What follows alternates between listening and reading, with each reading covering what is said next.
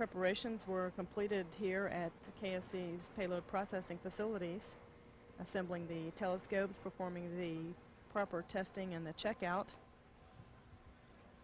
The 3 telescopes include the Hopkins Ultraviolet Telescope developed at the Johns Hopkins University in Baltimore, Maryland, the Ultraviolet Imaging Telescope developed by NASA's Goddard Space Flight Center in Greenbelt, Maryland, and the Wisconsin Ultraviolet Photopolarimeter Experiment developed at the University of Wisconsin at Madison. The simultaneous observations by the 3 telescopes will complement one another. Even before Discovery landed, the next shuttle, Endeavour, was rolled out to the Kennedy Space Center Launch Complex. Its date with history will come the first week in March. It is the oldest science, and it is in many ways the most accessible to people with no scientific training. It is astronomy. With a clear night, a little luck, and some basic knowledge, it can be pursued as an avocation from just about anywhere. This week, we begin a new monthly feature aimed at people who like to aim for the stars in their spare time. We call it Backyard Universe, and our journey through it begins with Mars. The Romans named it after their god of war, but right now Mars will surrender its secrets peacefully if you point a telescope in its direction. It jumps right out at you. It's a bright red, the brightest and most orangish object in the sky. Our guide through the Backyard Universe is astronomer Lucy McFadden. She says now is a good time to see Mars from our perch in the solar system. Earth is sandwiched perfectly between the red planet and the sun. It's an alignment called opposition. You can observe Mars actually all night during opposition, just like the moon. During a full moon, the moon is up all night. Now we've got full Mars. Mars is up all night. Opposition happens every 2 years, but some are better than others. Right now, Earth and Mars are as far apart as they get, about 63 million miles. In 8 years, Mars will be nearly twice as close. Still, this time around, backyard astronomers have a good chance of seeing the planet's polar caps and the constantly changing dark features. If you look and you don't see any features and it's a clear night, there could well be a dust storm that has stirred up all the dust and is obscuring the bedrock, the dark bedrock that's beneath it. Before astronomers figured that out, many thought the changing dark features of Mars were signs of vegetation on a living planet. But the U.S. Viking landers, which touched down on the red planet in 1976, found no evidence of life.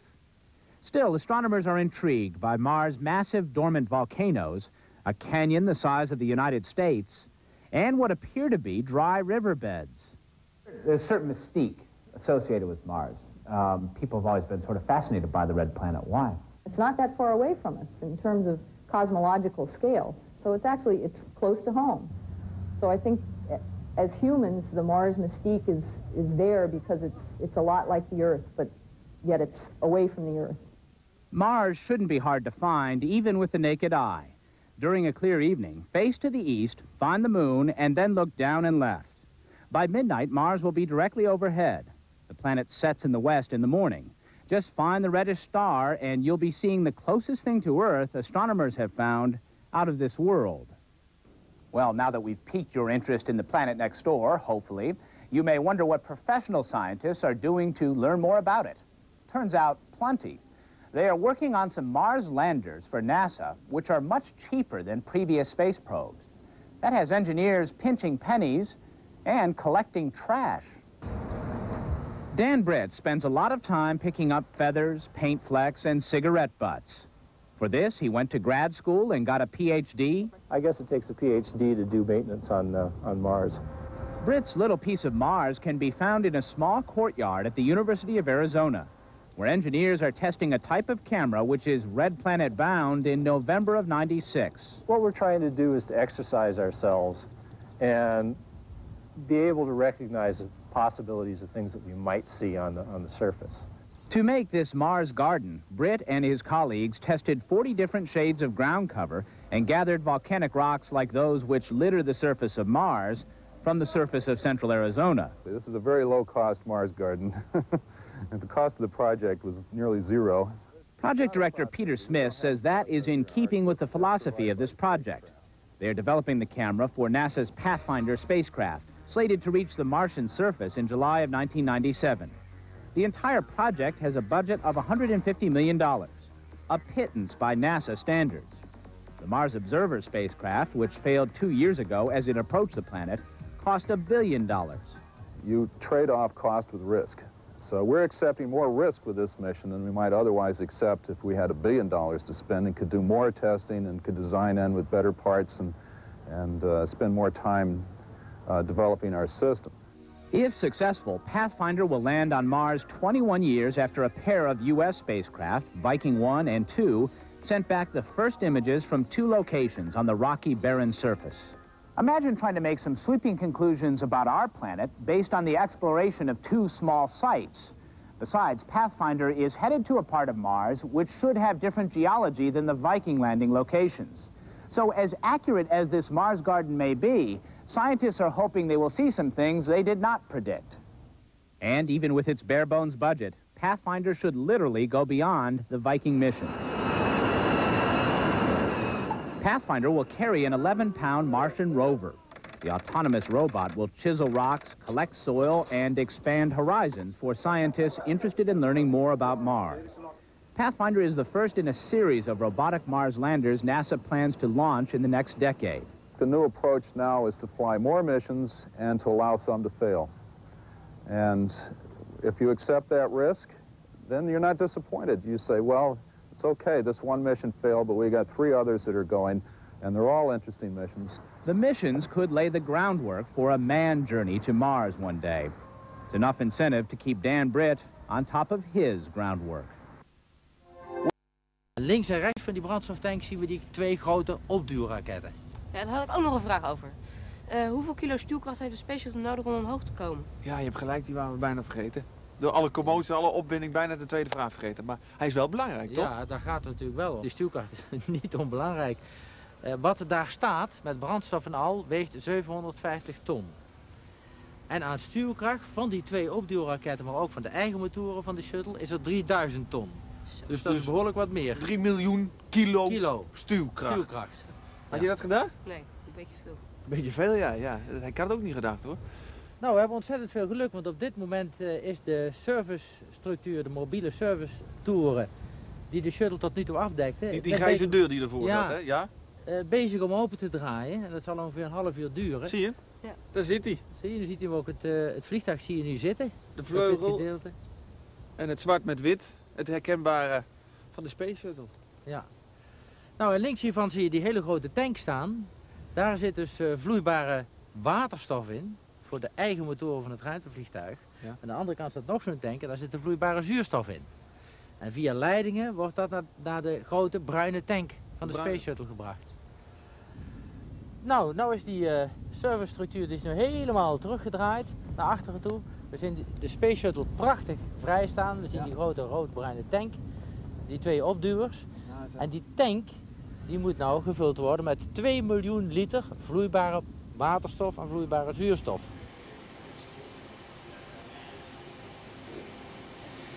Dit is een bekend beeld van de televisie, de lanceercontrolekamer. Hier wordt de gezondheid van de Space Shuttle al weken van tevoren tot en met de lancering heel nauwkeurig in de gaten gehouden. Dus zo'n 200 mensen, die natuurlijk voornamelijk afgaan op computers, want je kunt dat niet allemaal gewoon zo zelf bekijken. Ja. En dat gebeurt dus terwijl die mensen, de meeste ervan, met hun rug naar de Space Shuttle toe zitten en allemaal gewoon op schermpjes zitten te kijken. Piet, het is nu ongeveer 9:50, zo'n 3 uur voor de lancering van de Space Shuttle. Het wordt steeds spannender, maar wat gaat er nu hier gebeuren? Nou, hier staat de astronautenbus klaar. Binnen in dit gebouw zitten de astronauten. Die hebben daar 10 dagen lang al een afzondering gezeten van de rest van de wereld. Ja? Want ze mogen natuurlijk niet besmet worden of iets dergelijks. Stel je voor dat de lancering zou moeten worden uitgesteld. Of nog erger, als ze eenmaal in de baan op de aarde zijn, dus ze zouden ziek worden. Dan zou de vlucht moeten worden bekort. Dat kan natuurlijk niet. Ze zullen zo meteen naar buiten komen, 5 mannen en 2 vrouwen, in de bus stappen en wegrijden naar de lanceerplaats op een paar kilometer afstand. Een bijzonder moment. Ik denk het wel, ja.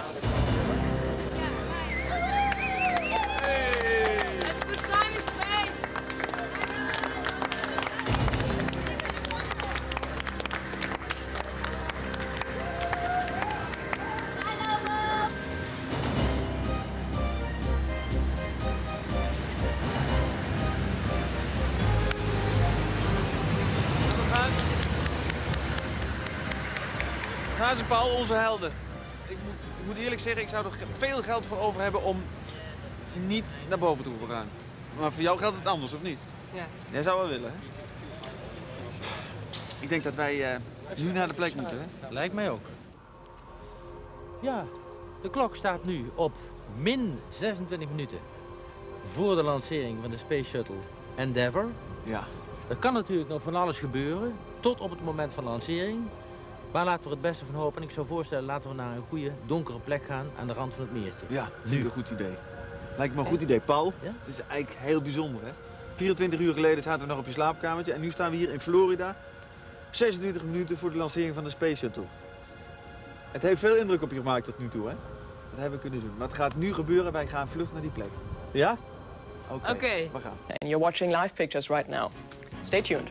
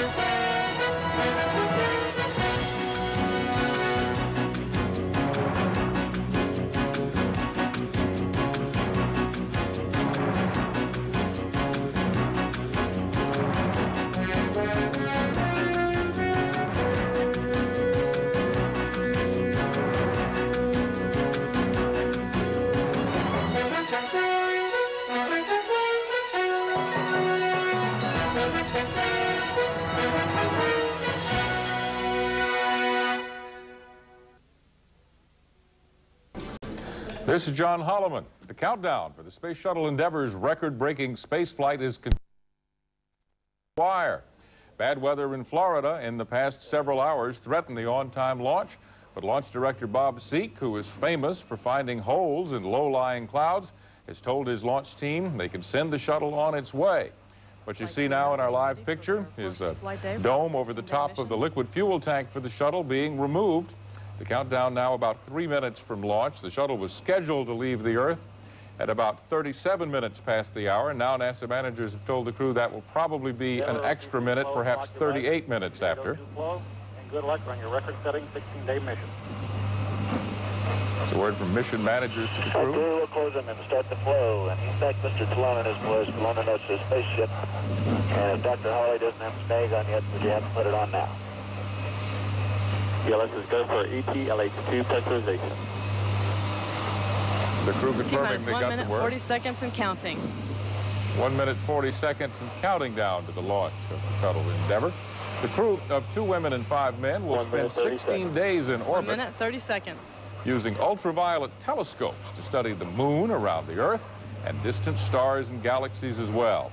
The goals of this mission are many, but the main reason for putting ultraviolet sensitive telescopes into orbit is that they might be able to see stars that can't be seen by visible light telescopes. On an easterly trajectory on an orbit inclined 28.45 degrees to the equator. On some recent shuttle launches, the spaceship has taken off up the east coast of the United States 1 minute. so that it would be visible to viewers in the United States. This particular launch, the shuttle will travel almost due east and won't be visible much out of the area around the state of Florida, unless you're in Africa, where the shuttle will be flying over just a couple of minutes after launch. We're now 40 seconds from launch of the Shuttle Endeavour, and during the last 30 seconds, as we always do, we'll let you listen to the final 30 seconds of the countdown. Yeah, let's just go for auto sequence start. 25. T-minus 20 seconds. Thousands of gallons of water will be dumped onto the launch platform in the next few seconds. 12, 11, 10, 9, 8, 7. We have a go for main engine start. 4, 3, 2, 1. We have booster ignition and liftoff of Endeavour on a voyage to view the universe. Houston now controlling. Roll program, Houston. Roger, roll, Endeavour. Roll maneuver underway aboard Endeavour. The vehicle's now in a heads-down position on course for a 28.5 degree orbit.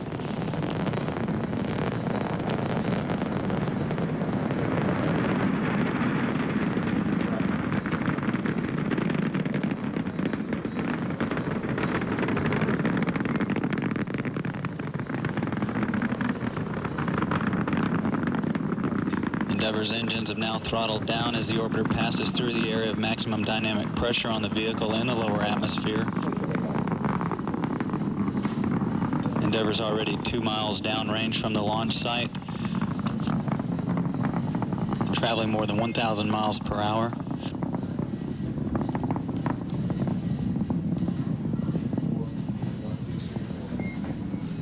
Endeavour Houston, go at throttle up.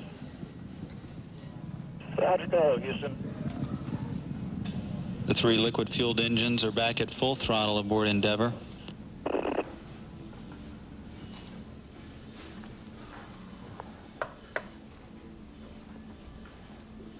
At the 1 minute 30-second mark, Endeavour is traveling 1,700 miles per hour. The altitude is 82,000 feet downrange from the launch site, 12 nautical miles.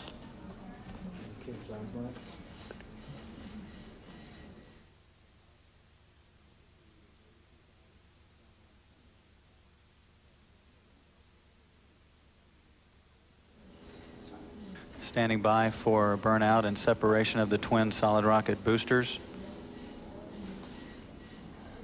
As we watch the last few seconds of this part of the mission, let me tell you a little bit about the crew. There go the 2 solid rocket boosters. They have just about burned out, and they are separating from the shuttle. Now what you see in the center of your screen, the 3 main engines. Aboard Endeavour at the 2 minute 15-second mark.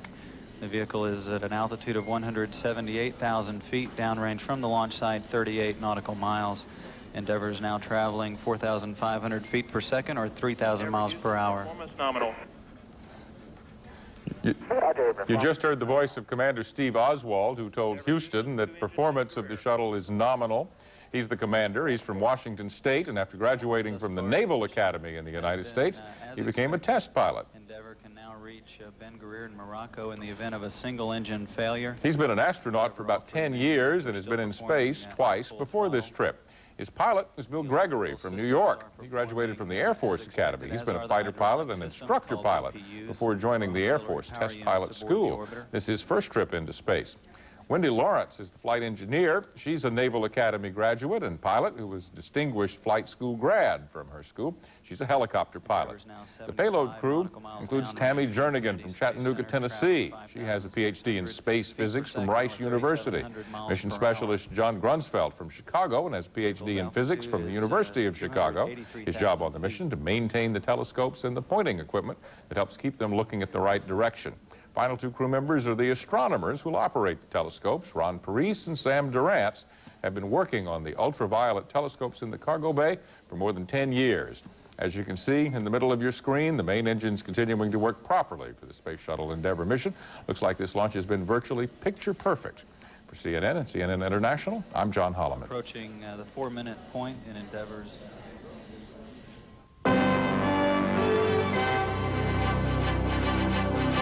T-minus 20 seconds. Thousands of gallons of water will be dumped onto the launch platform in the next few seconds. Nou wordt het dus echt spannend, want we hebben nog 12, 11, 10, 9, 8, 7. We have a go for main engine start. 4, 3, kijk, 2, 1. Booster ignition and liftoff of Endeavour on a voyage to view the universe. Houston now controlling. Roger, roll, Endeavour. Oh, Roll maneuver underway aboard Endeavour. The vehicle is now in a heads-down position on course for a 28.5 degree orbit. Kijk, nou die zijn wel onderweg.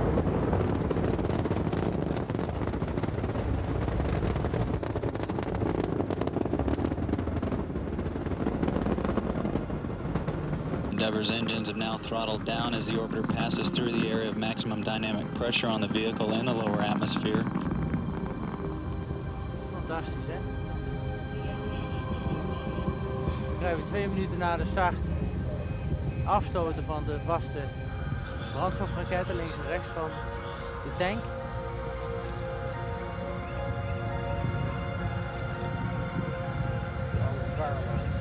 En nog weer een minuut of 5, 6 later is hij in een baan op de aarde, de Endeavour. Voor de langste vlucht van een shuttle. Namelijk 16 dagen. Oh jongens, ongelooflijk. Echt een mooie Take 2. Fantastisch. Dat dacht ik ook. Nou, tenslotte verdwijnt hij als een heldere ster tussen de sterren die langzamerhand weer aan de hemel verschijnen. 4, 3, 2, 1. We have booster ignition and liftoff of Endeavour on a voyage to view. Found a clearing in the cloudy sky, and the Shuttle Endeavour blasted into the night. During the 15.5-day mission, the longest ever for a shuttle, astronauts will study the mysteries of the universe. The 7-member crew will use ultraviolet telescopes to study the Earth's moon and distant stars and galaxies. Endeavour ist zu ihrer bisher längsten Mission gestartet. Mit an Bord sind diesmal 3 Astronautinnen. Diesmal kein Traumstart im sonst sonnigen Kennedy Space Center in Florida. Die Endeavour startete durch ein Loch in der Wolkendecke. Der 68. Flug wird 15 Tage und 13 Stunden dauern. In der Raumfähre sind insgesamt 7 Astronauten, davon 4 Astrophysiker. Der Zweck des Raumfluges ist, mehr über die Entstehung von Sonnen und Planeten herauszufinden. An Bord sind 5 Männer und 2 Frauen, die 15 Tage im All bleiben sollen. Der bislang längste Flug einer amerikanischen Raumfähre dient der astronomischen Forschung. 3 Ultraviolettteleskope sollen Einblicke in weit entfernte Galaxien möglich machen. Von den Beobachtungen erhoffen sich die Wissenschaftler weiteren Aufschluss über die Entstehung von Sonnen und Planeten und über die Entwicklung des Universums. Richteten die Astronauten die 3 Ultraviolett-Teleskope aus. Mit ihnen wollen sie in die Tiefen des Weltalls blicken und neue Erkenntnisse über die Entstehung des Universums gewinnen. Eine Wunschliste mit 600 Sternen haben die 4 Astrophysiker an Bord dabei. Rund um die Uhr werden sie in 12-Stunden-Schichten arbeiten, bevor es am 17. März wieder zurück auf die Erde geht. Planned 2-week mission, astronauts are having trouble pointing the ultraviolet telescopes. Crew members had to aim one of the 3 instruments manually Friday. The telescopes are designed to lock automatically on their targets using a computer. NASA says ground crews have resolved most of the problem. Endeavour is scheduled to observe more than 600 targets, ranging from the moon to distant galaxies and quasars.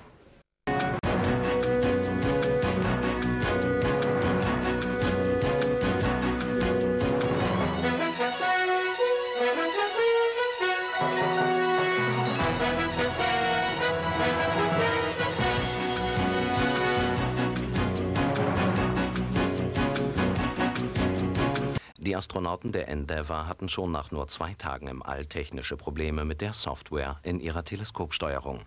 Die Plattform, auf der das Teleskop befestigt ist, gibt derart nach, dass die Sterne in einer Richtung aus dem Sichtfeld des Teleskops driften. Genau dieses Problem ist schon bei vorherigen Flügen aufgetreten.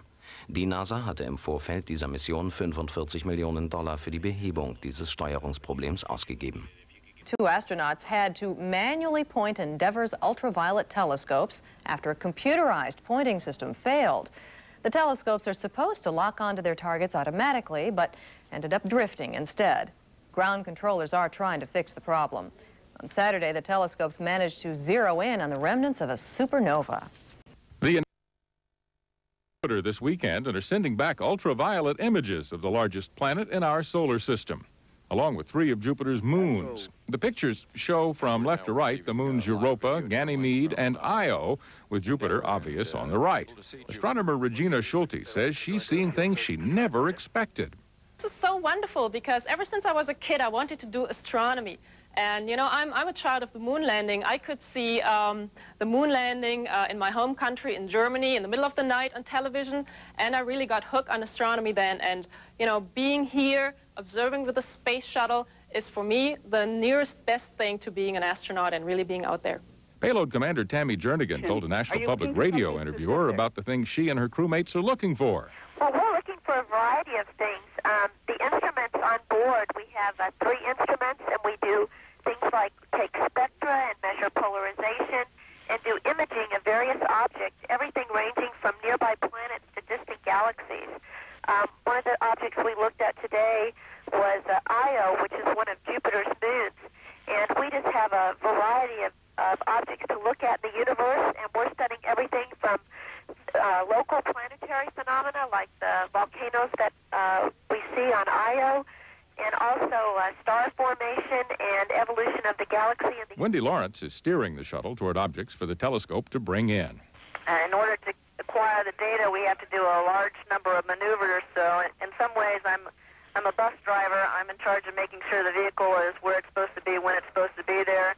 And on the side, I get to maintain it and clean it as well. Before leaving for the 16-day space odyssey, the astronauts all reported their biggest worry was going to be how well they'd be able to clean the spaceship. So far, so good. John Holloman, CNN reporting. Observations with these instruments continue. This one of your hardest days, the astronauts? Oh, but there were so many of these days. It seemed to me we were always going out and meeting families and people. Seeing coffins come off of planes, and it was terrible. Look at your face and Ron's face. Mm-hmm. No words necessary. No, it says it all. Everybody.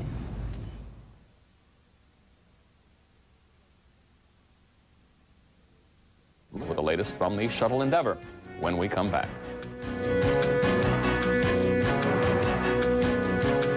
CNN's John Holloman joins us with the latest on the interstellar work being done by Endeavour astronauts. John. You know something, Simeon, this quasar is 10 billion light years away. The guys at NASA gave me a thing on a fax today, which said you take the number 10 and you add 24 zeros, and that's how many miles away this quasar is, and they've got it in their sights. It's amazing. Yes. Right now, the constellation Sagittarius is into Endeavour's field of view in an experiment designed to show scientists how two stars can orbit around each other. The telescopes themselves working nearly perfectly, as you pointed out, lining up on targets one after another.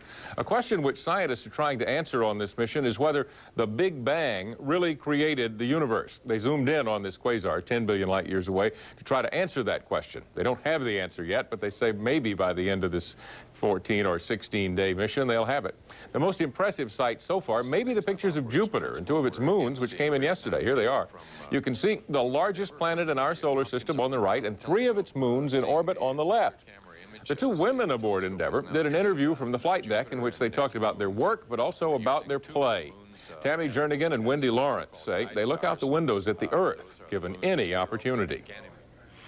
We have a little bit of free time. Sometimes it competes with our sleep time. It's very hard to make yourself go to sleep when you have such a wonderful view of the Earth and the stars. Have you seen any? But between observations or during some of the observations, because we do all our, we operate our instruments from the flight deck, sometimes it's just as simple as peeking up and taking a look out the overhead or aft windows of the space shuttle to get just an incredible view of the planet.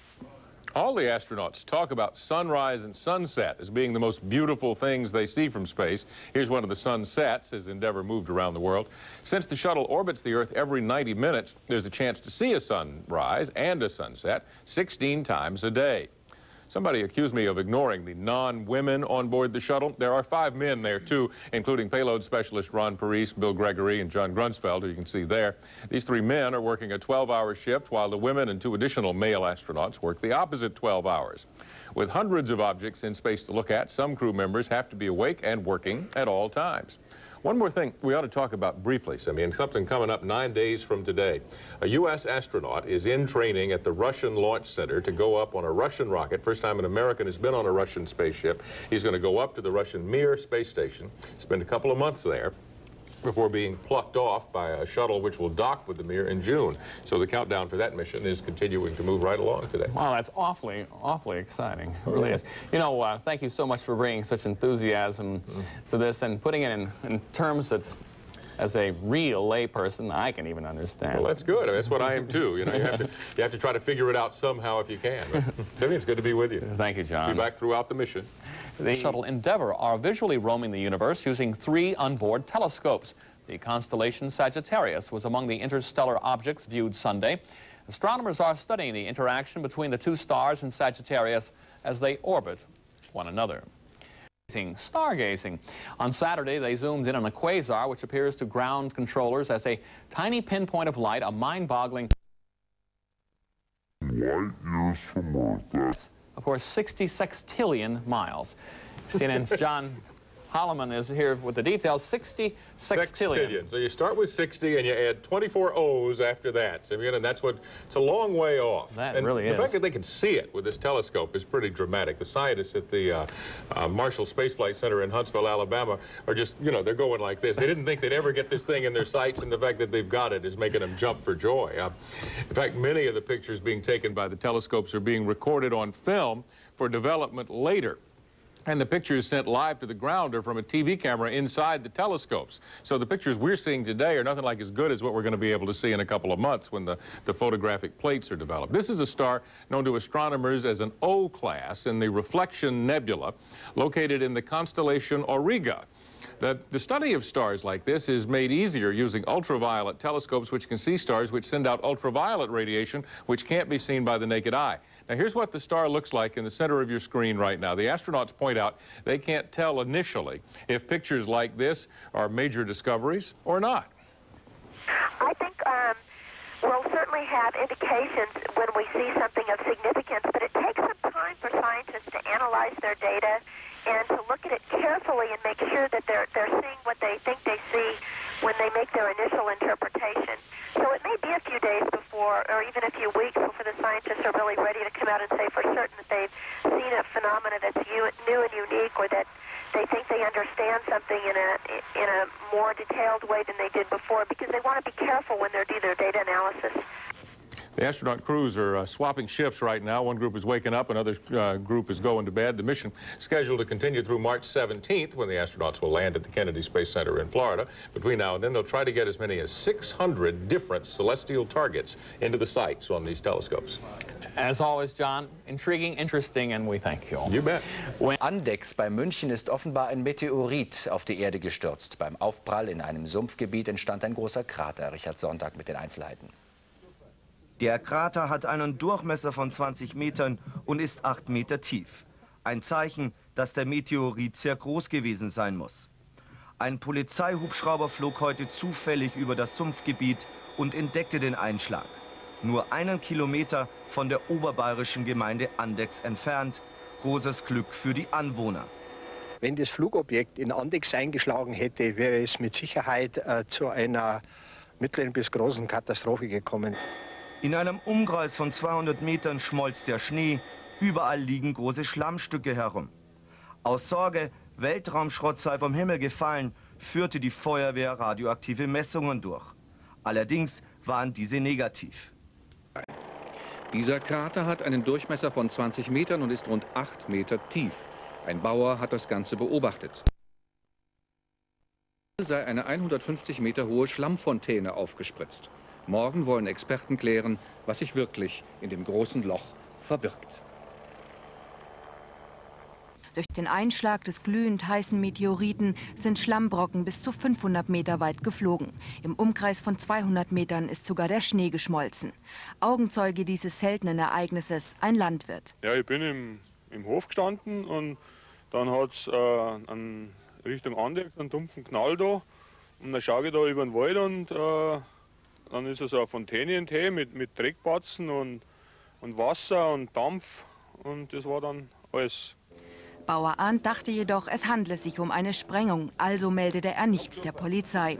Da der Grund des Kraters inzwischen mit Wasser vollgelaufen ist, kann man nur vermuten, dass der Himmelskörper ungefähr die Größe eines Fußballes hat. Wenn das Flugobjekt in Andex eingeschlagen hätte, wäre es mit Sicherheit zu einer mittleren bis großen Katastrophe gekommen. Wenn man sich vorstellt, die Wucht des Einschlags, wie man vor Ort das gesehen hat, hätte leicht ein Haus vom Dach bis tief in den Keller durchschlagen. Inzwischen sind Geologen aus dem ganzen Bundesgebiet unterwegs, um den Einschlag zu untersuchen.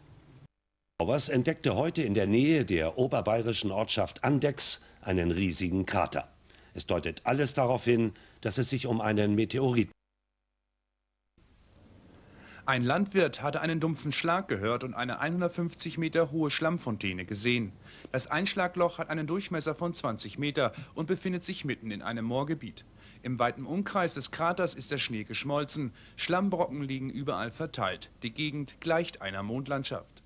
Wie Sie vor Ort selber gesehen haben, war die Wucht des Einschlags so groß, das hätte auch spielend leicht ein Haus vom Dach bis tief in den Keller hinein durchschlagen.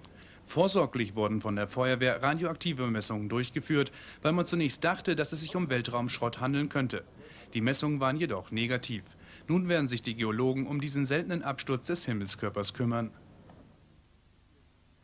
Heute ist der 4. Tag der Endeavour-Mission und die Teleskope brachten die ersten spektakulären Bilder zur Erde.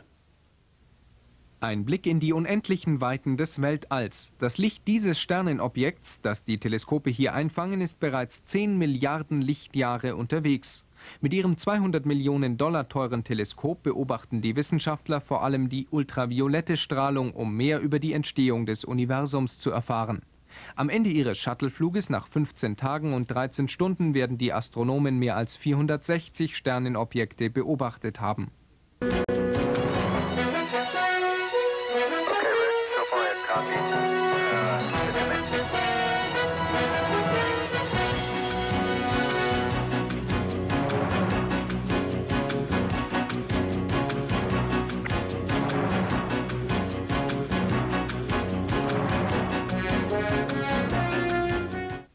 Der kreisrunde Krater von 20 Metern Durchmesser bei Seefeld am Ammersee ist nicht von einem Meteoriten verursacht worden.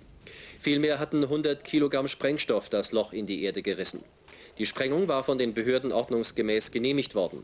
Ihr Ziel war es, ein Biotop zu schaffen. Der Krater bei Andechs in Oberbayern ist nicht auf den Einschlag eines Meteoriten zurückzuführen. Ursache war vielmehr eine Sprengung, die rechtzeitig angemeldet und genehmigt worden war. Ein Privatmann hatte ein Unternehmen damit beauftragt, um auf seinem Grundstück ein Feuchtbiotop anzulegen. Einem dumpfen Schlag hatte alles begonnen und dann war es entdeckt worden. Das Loch, das dann gleich zum Krater wurde, kreisrund und 20 Meter im Durchmesser, da konnte nur Überirdisches die Hand im Spiel haben und das glaubten auch heute Morgen noch die Zeitungen. Am Morgen glaubte man in Herrsching im Landkreis Starnberg noch an eine Weltsensation. Ein Brocken aus dem All, hier unweit des Ausflugsziels Kloster Andechs, hat er seine Spuren hinterlassen, hieß es. Ein Riesenkrater, schöne Grüße von der Milchstraße. Die Tageszeitungen hatten ihre Schlagzeilen, wie gut, dass dieses Ding im Sumpfgebiet und nicht irgendwo in München gelandet ist. Was hätte da alles nur passieren können? Fotografen, Reporter, Schreiberlinge, auch heute sind sie früh wieder vor Ort, warten auf die Spezialisten, Wissenschaftler, die sich schon überall in der Republik auf die Socken gemacht hatten, um das Jahrhundertding zu untersuchen. Doch dann erste Gerüchte vor Ort, der Meteorit war gar keiner. Wirklich nicht? Nein, fragen Sie halt den Zuständigen bei der Polizei in Herrsching. Und richtig, unser Himmelskörper hat ganz irdische Erklärungen. Am vergangenen Samstag gegen 13 Uhr wurde von der Sprengfirma Reisch eine sogenannte Kultursprengung vorgenommen. Und zwar wird in dem Gebiet beim Egelsee ein Biotop angelegt. Und die Sprengung war rechtzeitig beantragt worden und auch vom Gewerbeaufsichtsamt München-Land genehmigt und an die zuständigen Behörden weitergeleitet worden. Und irgendwie auf dem Weg zu uns ist es hängen geblieben. Schlamperei mit Folgen. Ein Polizeihubschrauber entdeckte gestern bei einem Routineflug den Krater. Niemand wusste, wie man heute weiß, von einer Sprengung. Die einzige Folgerung, ein Meteorit hat eingeschlagen. Die Presse meldete, ein Touristensturm setzte ein. Bei den Medien, egal ob Rundfunk, Fernsehen, Zeitung, war Augenzeuge Bauer Arndt heiß begehrtes Interviewobjekt. Auch wir mochten da nicht beiseite stehen. Ich habe nur einen dumpfen Knall gehört und dann eine Wasserfontäne und Erden und Dreck, so circa 200 Meter hoch. Und dann war es wieder aus. Dann bin ich vom Hof weggefahren, rumgefahren, geschaut, ob da irgendeine Sprengung oder was gemacht worden ist. Habe aber nichts gesehen. Und dann habe ich heute am Sonntag Polizei gesehen mit dem Hubschrauber und dann bin ich raufgefahren. Und dann habe ich erfahren, was da los war. Los war, wie wir jetzt wissen, nix. Nur unser Polizeidienststellenleiter, der war 2 Tage lang der berühmteste Mann weltweit. Sogar aus Japan hat das Fernsehen ihn angerufen. Sein Resümee heute? Zu spät erfahren und leider in die Hose gegangen. Also ade, du schöner Meteoritenkrater. Nix ist es mit einem neuen Ausflugsziel in Oberbayern mit Würstelbude und Biergarten. Doch unter uns eine schönere Presse, nein, Polizeiente hat es wohl noch nie gegeben. 24 Stunden lang begeisterten sich Wissenschaftler, Weltraumexperten, wir Journalisten und jede Menge Schaulustige für den Einschlag eines Meteoriten im oberbayerischen Andechs. Doch nun ist klar, alle haben sich geirrt. Es war kein Besuch aus dem All. Und dieselbe Erfahrung machte man heute übrigens auch im Norden Deutschlands. Roland Münzl über 2 Ereignisse der ganz seltsamen Art. Die Außerirdischen hatten alles so perfekt geplant. Landung und Kontakt mit den Erdenbewohnern hier in Stralsund, Mecklenburg-Vorpommern auf diesem Sportplatz. Rund 200 Erdlinge wollten als erstes die Besucher aus dem All willkommen heißen. Der Bürgermeister höchstpersönlich erteilte die Landeerlaubnis für das UFO. Doch ein kleiner Navigationsfehler bringt die Außerirdischen vom Kurs ab. 620 Kilometer südlich von Stralsund versinkt das Raumschiff bei München im Schlamm. Der Krater, 8 Meter tief, 20 Meter im Durchmesser, wird sogleich auf radioaktive Spuren untersucht. Die Experten sind sicher, das war ein Meteorit. Das ist ein Ereignis, was wirklich von einer sensationellen Seltenheit ist. Denn es passiert nicht alle Tage, dass ein Meteorit von dieser Größe in der Nähe einer Großstadt einschlägt. So steht's auch in den Zeitungen. Doch die ganze Wahrheit ist, weder Meteorit noch UFO verursachten das Loch bei München. Es war lediglich eine harmlose Sprengung, um in der Landschaft ein Biotop anzulegen. Und wer hat es wieder als erster gemerkt? Ein Bauer, der ganz in der Nähe war, als er nämlich die Explosion gehört hat, hat gesagt, oh, die sprengen bestimmt. Aber keiner hat ihm geglaubt. Den Bauern sollte man ja glauben. Ich sag's mal wieder. Alles über den Meteoriten, der keiner war, Jürgen Hofmann. Feuerwehrleute mit Messgeräten auf der Suche nach radioaktivem Weltraumschrott. Hubschrauber überfliegen das Einschlaggebiet, analysieren aus der Luft das unheimliche Ding aus dem All. Zeitungen verbreiten Weltuntergangsstimmung. Da machen schnell Gerüchte die Runde. Dann wäre da ein UFO abgestürzt mit etlichen Leuten, so ungefähr 3, 4 Leute, die jetzt zur Bergung beim Abrücken bereits im Andechser Klosterhof zur Sektion ausgestellt werden. Traurig für alle weitgereisten Meteoritenfans, die Erklärung ist viel einfacher. Es war eine schriftlich genehmigte Sprengung zur Schaffung eines Biotops, aber... Dieser Bescheid des Gewerbeaufsichtsamts München-Land ist heute um 9:15 bei mir auf dem Schreibtisch gelandet und ist per Kurier überbracht worden. Ausgeträumt ist der Traum vom Andechser Riesenmeteoriten. Doch wer weiß, vielleicht haben ja die Behörden eine Zeitungsente nur vorgetäuscht. Was gestern noch ein kosmisches Ereignis schien, ist heute nur noch ein komisches. Das Loch in der schönen oberbayerischen Landschaft stammt schlicht von einer Sprengung und nicht von einem Meteoriten. Da haben einige zu früh gejubelt. April, April, im März. Es war eine Weltsensation mitten in einem oberbayerischen Acker. Kaum zu fassen, der Meteorit, so hieß es, war messerscharf irgendwo von dort oben hier unten eingeschlagen. Polizei entdeckte ihn und rückte an. Wissenschaftler aus der ganzen Republik, Pressescharen und jede Menge Schaulustige. Welch ein Spektakel heute und dann gleich so ein dicker Brocken aus dem All. Da träumte schon so manch einer von der Touristenattraktion gleich in der Nähe des Kloster Andechs. Besser geht's nicht. Dicke Schlagzeilen verkünden heute die Sensation und erzählen von den Helden dieser Geschichte. Doch dann erste Gerüchte. Der Meteorit war gar keiner. Es handelte sich um eine simple Sprengung, von der die Entdecker nichts gewusst hatten.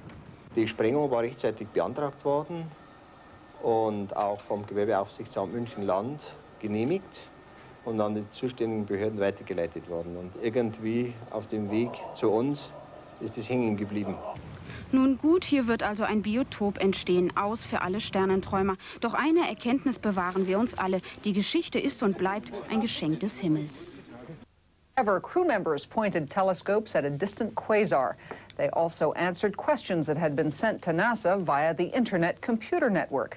For the first time, NASA provided computer access to virtually all aspects of the mission. Endeavour is carrying a trio of ultraviolet telescopes in its payload bay. And while the view down is something to behold, scientists are much more interested in looking the other way. On Thursday, crew members pointed the scopes toward a quasar about 15 billion light years away. They were searching for intergalactic helium. Finding it could further validate the Big Bang theory. For internet surfers, this has been a benchmark mission. For the first time, NASA is staffing a home page on the World Wide Web. Using a web browser, netizens can download moving images, audio clips, still pictures, and text relating to the mission. And they can pose questions which are forwarded to the astronauts. Everything from the esoteric to the downright cute. I think my personal favorite so far is from a 4-year-old in Oslo, Norway, who simply wrote in and said, "How are things up there? We are fine here. It is snowing." Why did they schedule the liftoff for 2 a.m.? I like to watch, and it's past my bedtime. I'm 9 years old. In all, nearly 1 million visitors have stopped by the Astro-2 homepage. If you would like the address, drop us an e-line at our address, and we'll have that for you a little later. You don't need a space shuttle and a multi-million-dollar piece of finely calibrated optics to enjoy the world of astronomy. You can take in the celestial sights with something more modest, like this Newtonian telescope. In our March installment of Backyard Universe, a brief buyer's guide for would-be astronomers.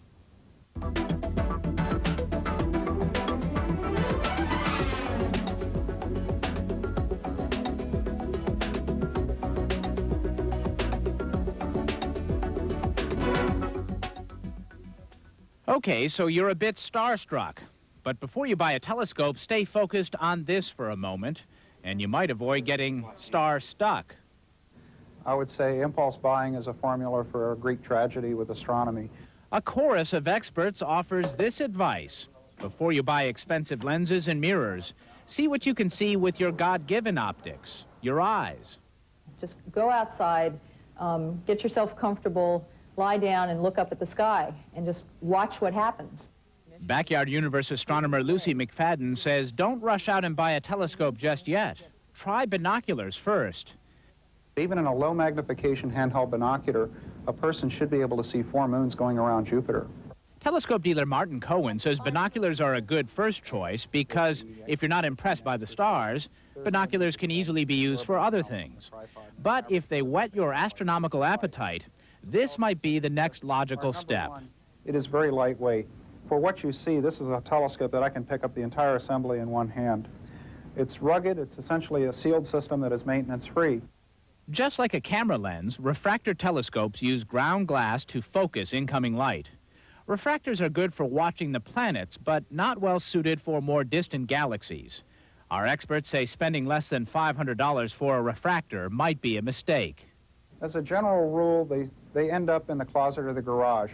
It's the kind of a thing that is designed by manufacturers to get the impulse buyer. First-time buyers might also consider the type of telescope first used by Sir Isaac Newton.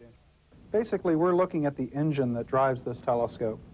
A slightly concave mirror gathers light, then bounces it off a second mirror into the eyepiece. Newtonian telescopes offer a lot of performance for your money. This one carries a $1,000 price tag, including the mount it sits on. They're good for observing faint objects, but they are bulky and tricky to fine-tune.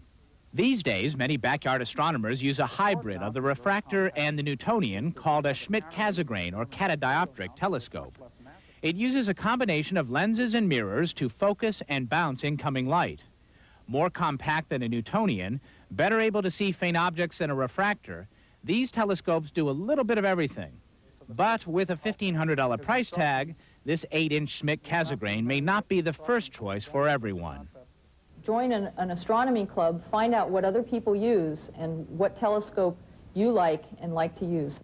Whatever means you have to view the backyard universe, this month you may want to check out the Pleiades. On a cloudless evening, look toward the west, find the moon, and then look to the right. The Pleiades are the brightest star cluster you'll see. You should see 6 bright stars with the naked eye. With binoculars or a small telescope, you'll be in for a celestial treat. The Pleiades are a cluster of young stars. That's why they're so bright. If you have a question or a complaint or a query about astronomy or anything else for that matter, we invite you to send it to our email address. It's sci-tech@cnn.com. Right now, we've got our site. Earth are aiming Endeavour's telescopes at a galaxy some 10 billion light years away. They're trying to determine the temperature of a scorching gas halo that surrounds it. The crew on Friday aimed the telescopes toward nearby Andromeda Nebula, a giant galaxy closest to the Milky Way. Endeavour is due home March the 17th after 15.5 days in orbit. Space Shuttle Endeavour observed the moon in ultraviolet light for the first time Sunday. A NASA official says studying the moon in ultraviolet light reveals some of the hidden properties of its surface. He says the astronauts will also be able to test wavelength range as a way to do remote sensing of other planetary bodies like Mercury or outer asteroids. The astronauts are using a $195 million Astro observatory that can sense ultraviolet light. Well, I don't think that this flight's particularly different than any other flight that requires a quiescent environment for the instruments or the samples that we're trying to grow, say, in crystallography or life science experiments or whatever. One of the reasons to come to space is to get that quiescent environment. And, of course, rowing, when we have rowing machines aboard or biking, as we have with the ergometer on board on this flight, tends to disturb that quiescence. And what we need to do is find a balance between having people on board and having the experiments have the advantage of that human interaction. But then there's a price that you pay with having to have the humans exercise in order to be conditioned to come back. So we think that we've found a real good balance. We've managed to move the observations that are really critical to microgravity to areas where we are not going to do any exercise, and we've been getting plenty of exercise in the pre- and post-sleep time frame. The folks that are able to get away, primarily the orbiter crew, during the phenomenal workday, have been able to do that during observations that are not so critical. So we think that we've managed to get all the exercise in that we need and not have any impact whatsoever on the science. This is Irene Brown with UPI. I'd like to try your very first question again. Maybe if John could give this one a try. Does space feel a little less isolated with 3 spaceships, with 3 crews in orbit at the same time? Well, first of all, even though we are up here in our little vacuum bottle, space doesn't feel so isolated because we travel around the Earth and we see all the great continents and cities. But yeah, it does feel like with 13 humans in space, space is becoming a little bit more of a home for humans. And it's a good feeling. This is Todd Halverson of Florida Today again for Dr. Durrance. Of the hundreds of targets that you've taken data on over the course of this mission, I'm wondering which one you think holds the most promise for altering our view of the universe or prompting a rewriting of astronomy textbooks. Well, probably the program that has the most potential for altering our view of the universe is the search for intergalactic helium. Intergalactic helium was produced in the Big Bang and is predicted to exist at a precise amount of roughly 25% helium, 75% hydrogen. That has never actually been detected, although there was recently a probable detection by the Hubble Space Telescope. With the measurements that we're making with Astro, we will not only be able to detect it, but measure the amount precisely enough, I believe, to either confirm or refute the idea that helium was made in the ratio to hydrogen of 75% hydrogen, 25% helium. So I think that has the potential to either confirm or alter our view of the universe. If you're an astrophysicist, that probably made more sense to you than it did to me. But it was interesting that the astronauts on board Endeavour were saying that they don't feel isolated, even though they are floating around in a vacuum bottle 200 miles above the surface of the Earth, because they can continue to look down and see our home planet. Riz, that's it for our coverage of the astronauts news conference and this remarkable launch of an astronaut on board a Russian rocket over in the past 10 or 11 hours. John, thanks for putting the down-to-earth perspective on it. CNN's John. Mit einer Entfernung von 46,4 Millionen Kilometer unterbot sie dabei alle früheren amerikanischen Sonden, die sich der Sonne nur auf 60 Kilometer genähert hatten. Helios blieb während der kritischen Phase voll funktionsfähig obwohl sich die Sonde nach Messungen der Deutschen Forschungs- und Versuchsanstalt für Luft- und Raumfahrt in München-Oberpfaffenhofen bis auf 154 Grad erhitzte. Um 10:13 Uhr wusste man hier im Missionskontrollzentrum in Oberpfaffenhofen bei München, dass Helios näher an die Sonne herangekommen war als je ein anderer Trabant zuvor. Mit einem neuen Weltraumgeschwindigkeitsrekord von 237.000 Stundenkilometern hat er sich bis auf 46,4 Millionen Kilometern an die Sonne herangearbeitet. Herr Panitz, warum nun eigentlich diese Umlaufbahn? Nun, die Wissenschaftler wären sicherlich gerne noch näher an die Sonne herangeflogen. Sie müssen sich jedoch vorstellen, dass bei dieser extremen Sonnenannäherung im Moment haben wir die Intensität von 10,5 Sonnen verglichen mit unserer Erde, die auf Helios einstrahlen. Insofern ist die Bahn ein Kompromiss zwischen wissenschaftlichem Wunsch und technischer Realisierbarkeit. Trotzdem stoßen wir mit Helios in eine Region des interplanetaren Raumes vor, der vorher Messungen dieser Art nicht zugänglich war. In den 3 geplanten Umlaufbahnen wird uns Helios Aufschluss geben über das solare interplanetare Plasma, die kosmische Strahlung und kosmischen Staub in dieser Region. John Holliman talks with the Endeavour's crew. This is John Holliman, CNN reporting. The Endeavour astronauts have been in orbit for 14 days now. On Friday, if they land then, they'll have been in orbit more than any other shuttle crew. 4 of the team members are joining us from the flight deck. Commander Steve Oswald, pilot Bill Gregory, and ultraviolet telescope experts John Grunsfeld and Ron Parise. Gentlemen, welcome to CNN International. It's really good to see you. We've been watching your mission very closely from the ground, and we have lots of questions, so let's get to it, starting with Commander Oswald. I'm a student pilot about to take my check ride, and it seems to me the hardest job of this mission is the hardest job I have in a cockpit, landing the thing. Is it going to be any more difficult to land Endeavour after nearly 16 days away from the Earth and your practice strip? Well, I guess we'll find out in a couple of days, John, but I think that folks that have flown at 15 and 14 days have said that the experience is just about the same as landing our shuttle training airplane, or for those that had landed the shuttle before, about the same at the end of shorter flights. So I'm not anticipating that there will be any terrible difficulty in landing in 16 days. Yeah. But we'll find out in a couple of days. Yeah, now you've got this computer thing that you practice on called the pilot experiment. Does it help at all, do you think? Well, I think it does, at least as a refresher, procedurally getting ready for landing. Bill has been doing that as part of a detailed test objective on this flight. Why don't I let you have him say a few words about it? Okay, yeah, Bill.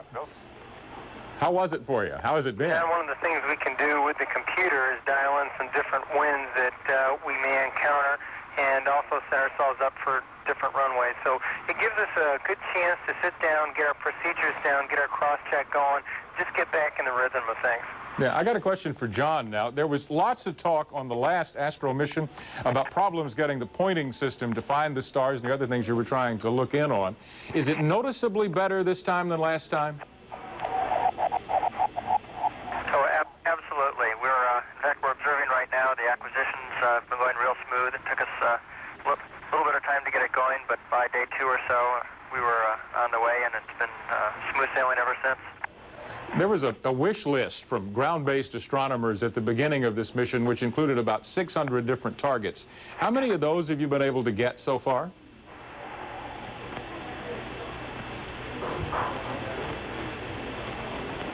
Well, I don't know the exact number at this point. The wish list was not intended to be a list of targets that we were going to get all of. It was sort of a menu to choose from during the planning of the flight as we went through the days. I know yesterday, I think it was, one of our ground controllers in Huntsville congratulated us on doing our 300th observation. So I think we're really taking a big bite out of that list. No kidding. Another question for you, Ron. The astronomy community was pitching NASA yesterday and the day before to give you 2 extra days in orbit, which, as you know, the management team turned down. What would you have been able to see that you won't be able to get because you're scheduled to come home on schedule on Friday? Well, I don't know that there's anything that we see now. It's just a question of getting more targets and taking a bigger bite out of that list. Yeah, do you know, did you tell me a minute ago you think you've captured about 300, you've done about 300 observations? And tell me about an observation. When you point the telescopes, they're all looking up at this thing in space, whatever it is. Are multiple images captured, or is there a stream of data that's recorded on some kind of tape? Well, there are a variety of things that happen. First, it's kind of a finely choreographed sequence of events that starts out with the pilot maneuvering the orbiter so that the payload bay is pointed toward the object that we want to look at, and then the mission specialist, John in this case, maneuvering the instrument pointing system so that it's pointed very, very close to the object, maybe not exactly right on it, but very, very close. And then me taking my turn and fine-tuning the pointing a little bit to get the exact target down the apertures of the telescopes. However, there are 3 different telescopes mounted out there on the pointing system. One of them, built at Johns Hopkins University, is a spectrograph. The one from the University of Wisconsin is a spectropolarimeter, measures polarization as well. And the ultraviolet imaging telescope from Goddard Space Flight Center captures ultraviolet images. The 2 spectrographs have a data stream which is transmitted to the ground in real time, so they get a look at the data fairly quickly. The ultraviolet imaging telescope captures the images on film, and so we've got a lot of very precious film out in the payload bay, which will be processed soon after landing. Yeah, how long do you think it's going to take to get that film developed, and which one of the pictures do you personally want to look at first? Well, John, I couldn't tell you that. We've been cranking through observations so fast up here that I'm not completely sure what all we've observed and what we haven't observed, but it'll be a few weeks after we land before we get the film processed, and then it takes a while to make duplicates of the flight film so that we don't lose anything and start examining the images. All right, Ron, John, Bill, and Steve, thank the 4 of you for taking time out of your very busy day. I know we cost you some experiment time because we did our interview at this time of day, but you've provided a lot of insight into what's going on up there, and those of us at the CNN family, thank you very much for it. Well, thanks for coming aboard. We enjoyed chatting with you. All right, see you later.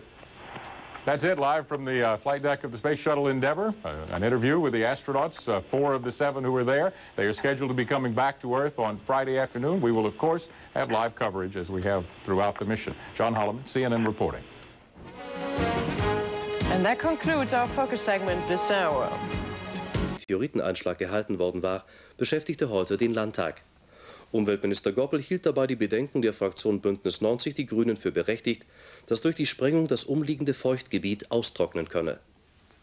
Gut 10 Tage ist es her, da erschütterte ganz Deutschland die Meer vom Meteoriteneinschlag am Egelsee. In Form eines Dringlichkeitsantrages der Grünen gab es nun im Bayerischen Landtag einen Nachhall. Zu abenteuerlich sei das Ganze gewesen, meinten die Grünen, sie fordern Konsequenzen. Dass vor allen Dingen geprüft werden muss, ob die wasserrückhaltenden Schichten verletzt worden sind und ob die große Menge Sprengstoffs den Untergrund so geschädigt hat, dass Wasser eventuell auch vom Egelsee ablaufen kann.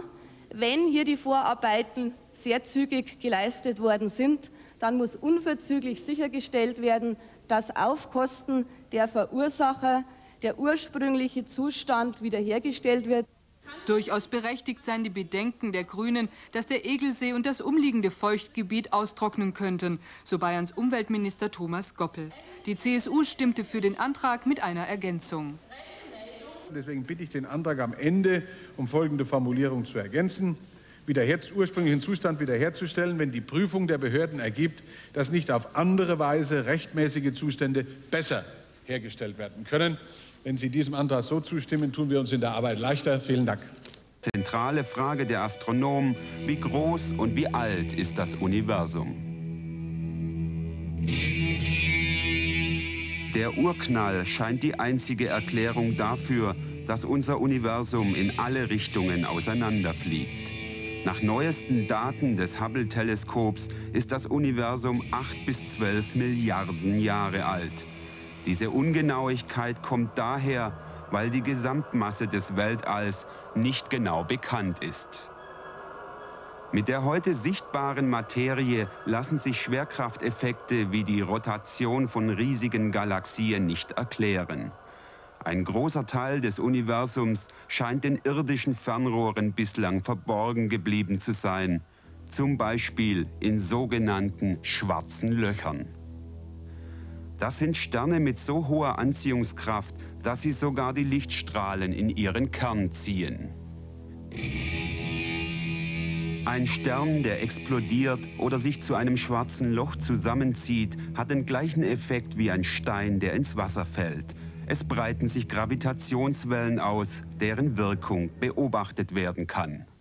Im Zentrum dieser Galaxie wurde mit dem Hubble-Weltraumteleskop eine spiralförmige Struktur entdeckt. Diese Scheibe aus Gas und Sternen dreht sich mit ungewöhnlich hoher Geschwindigkeit um den Kern der Galaxie.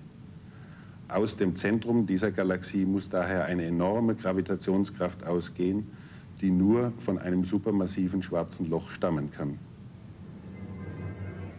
Auf der Suche nach der fehlenden Materie im Weltall wurde von den Astronomen auch vermutet, dass sie sich in schwach leuchtenden Sternen verstecken könnte. Man kann vorausberechnen, wie viele solcher schwachen Sterne man an bestimmten Stellen des Himmels finden sollte.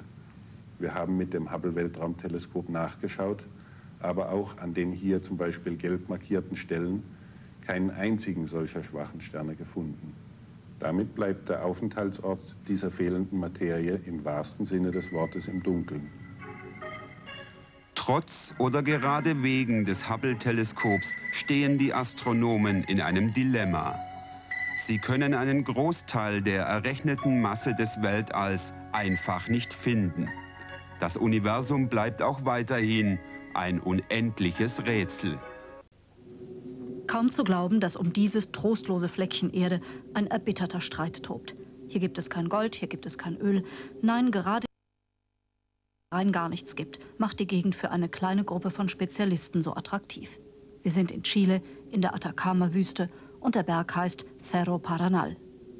Hier will die europäische Südsternwarte ESO das größte und modernste Teleskop der Welt bauen, VLT, Very Large Telescope, ein Ensemble von 4 gigantischen Spiegeln. Für Astronomen ist das Terrain ideal, trocken und leer, über 300 klare Nächte pro Jahr. Das VLT ist ein entscheidender Schritt in Richtung Europa, Weltspitze in der Astronomie. Es scheint sich um einen der weltbesten, wenn nicht den weltbesten Ort für ein bodengebundenes Teleskop zu handeln. Seit über 30 Jahren ist die ESO Gast mit gewissermaßen diplomatischem Status in Chile. Südlich von Santiago betreibt sie das Observatorium La Silla, das zu den renommiertesten der Welt gehört. Spektakuläre Entdeckungen wurden hier gemacht. Und die Beziehungen zwischen dem Land und den Astronomen brachten beiden Vorteile. Als die ESO vor einigen Jahren den Standort für ein noch größeres Observatorium suchte, zeigte sich die Republik Chile großzügig. Sie schenkte ein paar 100 Quadratkilometer Wüste rund um den Cerro Paranal. Doch man hatte die Rechnung ohne ihn gemacht, den Admiral Juan José Latorre. Im sogenannten Salpeterkrieg vor über 100 Jahren hat er den heutigen Norden Chiles von Peru erobert. Als Lohn für seine Heldentaten habe der Admiral, so behaupten jetzt seine Erben, genau jene 22 Quadratkilometer am Gipfel des Paranal erhalten, wo die ESO ihr Observatorium baut. Ein peinlicher Streit beschäftigt die Gerichte. Hätte die Republik Chile das Land gar nicht verschenken dürfen? Und wem gehört es nun eigentlich? Der ESO oder den Erben? Was unbezweifelt ist, dass die Schenkung völkerrechtlich völlig rechtsgültig erfolgt ist. Die Erben der Familie Latorre können nur gegen den chilenischen Staat vorgehen. Sie können nur erreichen, allenfalls, dass der chilenische Staat verurteilt wird, ihnen eine Entschädigung für Land zu geben, das er sich fälschlicherweise oder unrechtmäßigerweise angeeignet hat, um es dann der ESO weiterzuschenken. 30 Millionen sind schon verbaut. Und nun hat das Gericht auf Antrag der Erben die Arbeiten gestoppt. Dennoch hat die Familie Latorre in Chile eine schlechte Presse. Wenn Don Juan José, der Admiral, noch am Leben wäre, so heißt es, er hätte zweifellos sein Land für die Kultur, für die Wissenschaft und den Ruhm Chiles hingegeben. Es erwies sich als ein unglücklicher Einfall, dass ein Minister den zuständigen Richter aufsuchte, wohl um ihm den Ernst der Lage klarzumachen. Denn nun wurde das Parlament hellhörig, witterte politischen Druck auf die unabhängige Justiz, und das ist im demokratischen Chile ganz und gar nicht populär. 600 Millionen will die ESO insgesamt investieren. Da ist es menschlich verständlich, dass die Erben die vielleicht einzige Gelegenheit nutzen wollen, aus der Einöde eine Goldgrube zu machen. Wenn aber das Observatorium zur Bauruine würde, dann wäre das Land den Staub nicht mehr wert, der schon aufgewirbelt wurde. Still wet across the southeastern United States, including Florida. Things have dried out a bit in California, but there's another system moving toward the northwest coast that could, on Saturday or Sunday, produce some rain in northern sections of California. Pretty mild across much of the U.S. as well. Have a snowy Saskatchewan into Manitoba, also across Quebec. Some rain could change to snow in New England as well. Still dry in California, but there is a system way for the weekend. Could bring some rains to the north anyway. A complete forecast coming up within the hour. Astronauts were given an extra day in orbit. Cloudy weather at the landing site in Florida caused NASA officials to call off the scheduled return Friday. If the weather does not get better, Endeavour may land in California instead. The astronauts took a break on their bonus day, as all their experiments had already been packed away. And this is already the longest shuttle mission ever. And in news that might bring joy to thirsty astronauts, 3 British astronomers have reportedly discovered enough alcohol in space to make 200 trillion liters of beer. The Times of London reports the scientists, while studying star formation, stumbled upon the enormous cloud of alcohol. But it's 10,000 light years away from any potential drinkers on Earth. Schlechtes Wetter.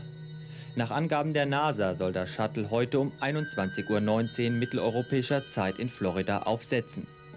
Wenn sich das Wetter dort weiter verschlechtere, sei auch eine Landung in Kalifornien möglich, hieß es in Cape Canaveral. Die Endeavour-Mission verlängert sich damit auf knapp 17 Tage. Sie ist bereits jetzt der längste aller Shuttleflüge der NASA. Seit dem 2. März beobachten die 7 Astronauten an Bord mit einem neuartigen Teleskop Planeten, Sterne und Galaxien. If the weather in Florida doesn't improve, Endeavour may land in California instead. The 7 astronauts aboard, meanwhile, are taking a break to enjoy the view from space on their bonus day, since most of their equipment already is packed away. And what they can see from space, of course, is all the clouds around Earth. And so let's turn to CNN's Dave Hennon to look.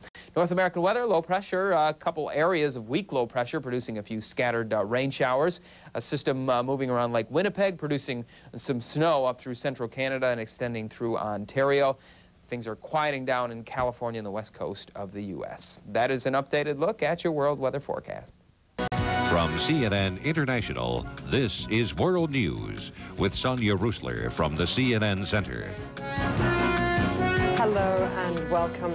It's called Endeavour, but even despite the best efforts, a patch of clear skies could not be found over Kennedy Space Center in Florida, so the U.S. shuttle has now been diverted. It's scheduled to land on a runway in the California desert in less than an hour. Well, CNN's correspondent John Holloman is here. John, why is it when they're so high-tech they can do anything in space that if there's clouds they can't land? Well, because all of the high-tech stuff on the shuttle is the part that gets it up into orbit. There's very little high-tech stuff when it comes down. The shuttle doesn't even qualify as an airplane. I don't know if you know, it doesn't have an engine. It doesn't have anything to give it forward speed except gravity. Let me show you why they are landing in California, Sonia. There's a picture here that came in just a few minutes ago showing you what it looks like in the California desert. You can see some high clouds there, but for the most part, it's a hot, sunny day. And in Florida right now, there are high winds, there are thunderstorms. Yesterday there was some hail the size of golf balls that was coming down. All that stuff could damage the shuttle. The wind could blow it off the runway and it would have a wreck. That's why it can't land when the wind is greater than 15 to 18 knots coming from some directions, and why it can't land when there's thundery, cloudy weather. Okay, so the weather does look quite good in California now, but it's already a record-breaking long space shuttle journey. Would there be a point when they'd absolutely have to land? Yeah, they really wanted to land today, but the main reason for that not being that they're going to run out of air and food. They have enough of that. probably to go for 3 or 4 more days. I mean, it would be dire straits if they were up there another 4 days, because they would be getting low on things they need to exist.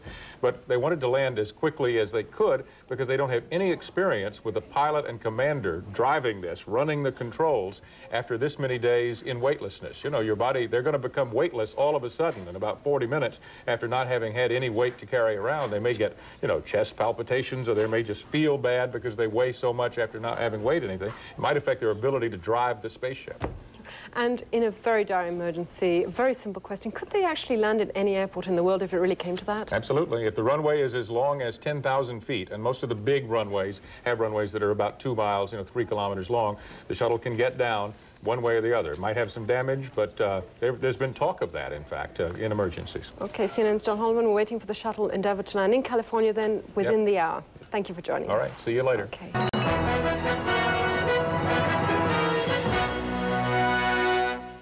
Welcome back. Here's a brief look at the hour's top stories. The U.S. Space Shuttle Endeavour is scheduled to land in just a few minutes. Bad weather at the Kennedy Space Center in Florida diverted the landing to a military runway in the California desert. The Endeavour crew has been in space for nearly 17 days, a record for the U.S. Space Shuttle program. The following is CNN's coverage of a live event. Hello, this is John Holloman. The Space Shuttle Endeavour is in its final few minutes of a record-breaking journey. Let's go now to Edwards Air Force Base in California, where you can see the shuttle coming in. It's less than 1.5 minutes from landing. In about that amount of time, it'll be on the ground at Edwards Air Force Base. We'll listen in to the final seconds of this, the longest shuttle mission ever. It almost made 17 days in space for the shuttle and its crew. The weather in Florida blew off any chance to land there today. It's too windy, too cloudy, and too rainy. But in the Mojave Desert, which you'll see coming into view momentarily, where Edwards Air Force Base is located, there are just some high clouds.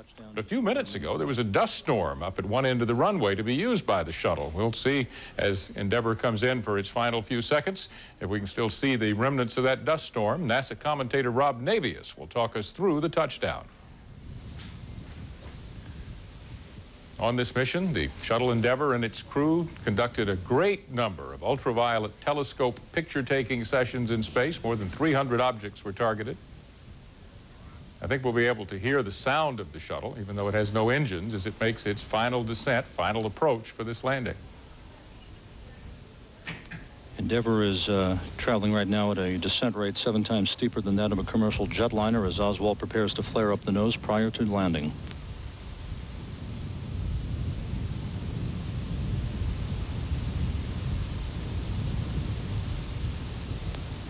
Pilot Bill Gregory has deployed the landing gear.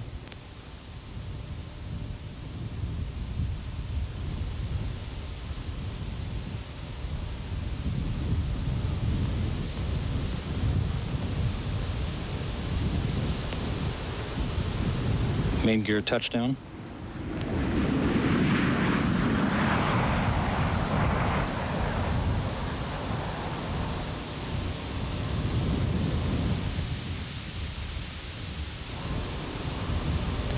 Nose gear touchdown.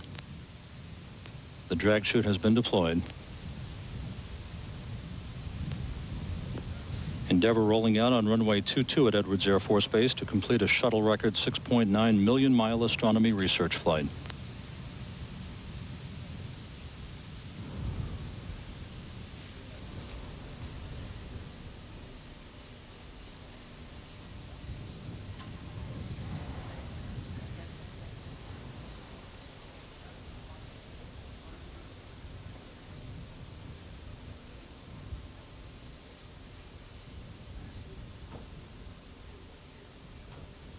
What a beautiful sight. On this mission, Endeavour and its crew of 2 women, for just a moment, we're going to listen in to a welcoming Endeavour. message here. And welcome home, Endeavour, after a fantastic record-setting mission. It'll be a tough one to beat, and it sure is nice to have y'all home. Well, it's nice to be here, Kurt. At any rate, the Shuttle Endeavour and its crew of 2 women and 5 men managed to find 300 celestial objects and get them into the sights of 3 ultraviolet telescopes. Most of the pictures from the telescopes still on undeveloped film inside the shuttle. The film will be developed in about a month. Next shuttle mission coming up in June when Atlantis goes up to pick up Norm Thagard, who's living across the I beg your pardon. The shuttle in about the first week in June will go to pick up Norm Thagard, who's been living aboard the Russian Mir space station for some time. CNN's continuing news coverage, more in a moment. John Holloman, CNN reporting. This has been a CNN Live event. 2, 1. From launch to landing, Endeavour made lots of history, but the thing it'll be remembered for is endurance. The 2 women and 5 men aboard have been in space longer than any previous shuttle crew. While they were there, another crew was launched into space. A Soyuz rocket with the first American to fly on a Russian spaceship lifted off from the Baikonur Cosmodrome. All systems are looking good. At that moment, there were 13 people in space, more than have ever been weightless at the same time before. Shuttle Commander Steve Oswald talked about the significance. I think that this has gotten to be a large enough operation that no country can really afford to go it alone. And I think that the kind of international cooperation that we're seeing now between the Russians, ourselves, and our other partners in the International Space Station is the way of the future. And when the 2 Russian ships docked, the astronauts, like the rest of us, were waiting expectantly. Distance between the 2 vehicles is now about 10 meters, which is about 30 feet, closing very quickly. This is taking place just south of the Moscow area. The goal for this shuttle mission was to take ultraviolet pictures of distant galaxies and even closer objects, including Jupiter and the Moon. The pictures haven't been developed yet, but early indications are they'll be as spectacular as those from the Hubble Space Telescope. And for the astronauts, more than 2 weeks alone has not been all that bad. Space doesn't feel so isolated because we travel around the Earth and we see all the great continents and cities. But yeah, it does feel like with 13 humans in space, space is becoming a little bit more of a home for humans. One of the astrophysicists on this mission defended the millions of dollars it costs to send humans and telescopes into space. Well, I think the average taxpayer in America has a lot of intellectual curiosity and wants to learn more about the world they live in, the universe they live in, how the solar system evolved, how the universe formed. And so I think that it speaks to the quality of life because it feeds our intellectual curiosity. With Endeavour's landing, the curiosity connected to spaceflight will have to wait until June, when Atlantis takes off to bring Norm Thagard home from the Russian space station. The launch pads in Florida will be quiet until then. John Holloman, CNN reporting. Tagen im All ist die US-Raumfähre Endeavour sicher auf die Erde zurückgekehrt. Wegen des schlechten Wetters in Florida musste die Endeavour auf der Ausweichstation Edwards in Kalifornien aufsetzen. Die 7-köpfige Crew stellte mit ihrer Mission einen neuen Rekord auf. Noch nie war eine amerikanische Raumfähre so lange im All. Check out these images from the Hubble Space Telescope. With a little computer enhancement, astronomers claim these are the truest colors from the red planet ever seen here on the blue planet. The goal is to learn more about the climate of Mars, where dust storms fueled by high winds have been known to envelop the entire planet. But a Martian meteorologist might offer a rosy forecast. It appears Mars is chilling out. Mars is being very stable right now. It's not exhibiting these very dramatic surface changes, and that's all very consistent with this new picture of the colder atmosphere without a lot of dust in it, because dust is the key to changing the albedo, or the brightness of the surface. Scientists say understanding the weather on Mars is important, so NASA can make final plans for a series of unmanned missions to the red planet over the next decade. The first lander is slated to touch down in July of 1997. Well, you can't land on Jupiter because the planet is mostly gas, but you can send a space probe into the soup to see what it is made of. And apparently all systems are go to do just that starting this summer. The probe is piggybacking on NASA's Galileo spacecraft, which was launched in 1989. Ground controllers gave Galileo a call this week to see if the probe was ready for its kamikaze mission. And Galileo sent back nothing but good news. Batteries, check. Spectrometer, check. Command and response system, double check. Galileo's probe should begin its swan dive on July 13th. It will enter Jupiter's atmosphere in December. Evidence released this week suggests there may be large underground reservoirs of H2O on Mars. University of Michigan researcher Thomas Donahue found evidence of an aquifer by analyzing meteorites from the red planet. It supports theories that there may have once been life on Mars because scientists believe water is an essential ingredient for keeping living things living.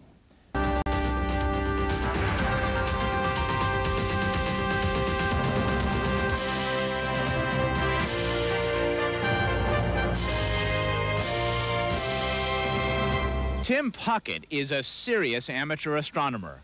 But last year he observed something which took his breath away. Well, I was, you know how you almost get in an auto wreck and your heart starts pumping? That's about the way I felt. Puckett and his viewing partner, Jerry Armstrong, were the first to see an exploding star called a supernova. It was unbelievable that we were first. There's no way of knowing when one of these things is going to go off. The chain of events which leads to a supernova begins when a dying star starts to run out of hydrogen, the fuel which keeps it twinkling. As the star begins to conk out, it begins to pulsate violently. The vibrations create supersonic shock waves which move in opposite directions. When the shock waves collide, they cause the star to explode with a mind-boggling force. Voila, a supernova. We see this star all of a sudden become bright in the sky to the point where we can see it during the day. Backyard Universe astronomer Lucy McFadden says there are remnants of a handful of supernovas in our celestial neighborhood, the Milky Way. About 700 have been spotted in other galaxies. In 1987, an astronomer looking for something else stumbled onto a supernova while it was still getting brighter. It gave scientists a chance to learn more about supernovas. They say these explosions cause the sudden release and spread of heavy elements, which are the essential ingredients of life. In fact, all the oxygen, nitrogen, and carbon in the universe can be traced back to supernova explosions. So this month, backyard astronomers can literally catch a glimpse of the origins of life by seeking out the Crab Nebula. It is the remnants of a supernova which was first observed on Earth nearly 950 years ago. And to me, the amazing thing about it is not just seeing it, but it's the combination of seeing it and knowing that it was first seen in 1054, knowing that it was that is the remnant of an explosion that brought materials that make it possible for life to form. On a clear evening this week, you might spot the Crab Nebula in the western sky. Find the moon and then look down and to the right for a smudge of light between two brighter stars. The moon will move higher in the sky as the week goes on. Or perhaps you may discover a supernova of your own. Turns out amateurs often do. Any amateur astronomer with a 6-inch telescope could go out in their backyard and scan galaxies. It's really like playing the lottery. You really have no idea what you're going to get when you get it. It takes time and patience, and unlike comets, supernovae aren't named for their discoverers. But supernova finders say it's a thrill just the same. You can find some more details on how to spot supernovas and enjoy the backyard universe in general in the CNN forum on CompuServe. The images, captured last fall, show lots of changes in cloud patterns over the years and even within the course of a few weeks. The astronomers compared the Hubble images with these pictures taken by the Voyager spacecraft in 1989. The comparison suggests that Neptune has constantly changing weather, kind of like Earth. That's a surprise to astronomers who thought there wasn't much going on there. The planet Neptune is about 17 times more massive than Earth, and like Jupiter, is made mostly of gas. It is currently the most distant planet from our sun. Normally Pluto is, but its eccentric orbit has brought it inside Neptune for the next 3 years. Gene Shoemaker, best known as co-discoverer of comet Shoemaker-Levy 9, the Wabar crater may be the youngest, best-preserved meteor impact site on the planet. The meteor hit more than 6,000 years ago with a force equivalent to 100,000 tons of TNT. Blew itself to pieces, in fact. The scientists got to the remote site in desert terrain vehicles since it's too sandy for conventional aircraft to land, but the sand actually helped to preserve the crater as a source of information about meteor impacts on Earth. Time again for our monthly look at our backyard universe. This month, it's time to cast a telescopic glance toward the most beautiful object in our solar system, the giant gassy planet Saturn. It is the rings, of course, that make Saturn so spectacular. But this month, they will begin a rare disappearing act, a spectacular sight in its own right.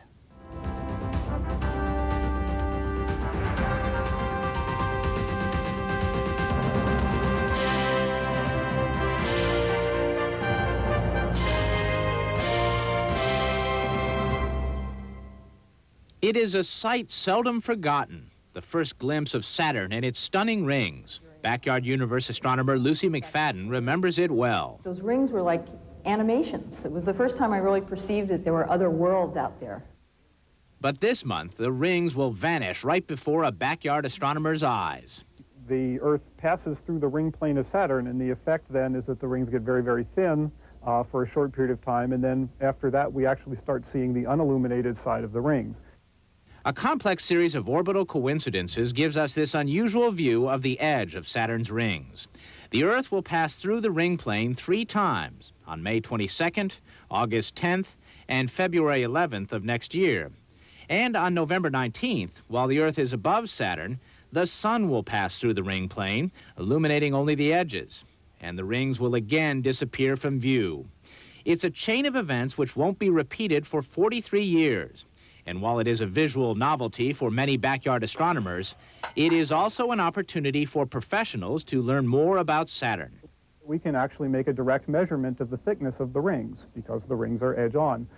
We can see, for example, things like the warps, the bends in the ring plane, some very, very subtle effects. And they may get a glimpse of some of Saturn's moons, which are normally obscured by the rings. All of this will help lay the groundwork for NASA's Cassini spacecraft mission, which should reach Saturn in 2004. It should help answer some questions about the mysterious planet and its rings. The rings of Saturn are mainly dirty ice balls, but the question is how dirty and how big are these balls of ice? Seeing the edge of Saturn's rings with a small telescope won't be easy. They're only about a mile thick. And this month, you will have to get up early to see Saturn. It will rise about 2 hours before the Sun. Don't confuse it with Venus, which will rise later and be much brighter. Point your telescope to the east-southeast, and with some luck, you'll be on the cutting edge of a rare celestial sight. It turns out August may be the best time to catch a glimpse of Saturn and its rings on edge. By then, the planet will be visible for most of the night. What happened to Jupiter last summer will happen here.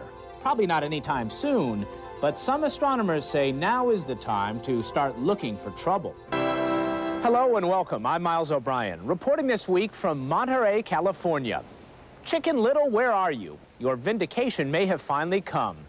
Astronomers are now virtually certain one day the sky will in fact be falling. Maybe not anytime soon, but if you plan to live for 1 million years, you can count on it. An object big enough to cause some real trouble will paint a bullseye on our blue planet. This may not make your list of worries, but since last summer's comet collision on Jupiter, many astronomers are wondering what, if anything, we should do about it. 10 months after the shattered comet Shoemaker-Levy 9 homed in on Jupiter, leaving a trail of bruises, scientists here on Earth are still trading verbal blows over what happened. Were the comet fragments big or small? Did they plunge deep into the atmosphere or dent the surface? All open questions. But there is wide agreement on one point. This once-in-a-millennium event, witnessed by the world, has driven home a fundamental point. The Earth has been hit by comets and asteroids in the past, and it will be hit again. We don't know when. The question isn't if, the question is when.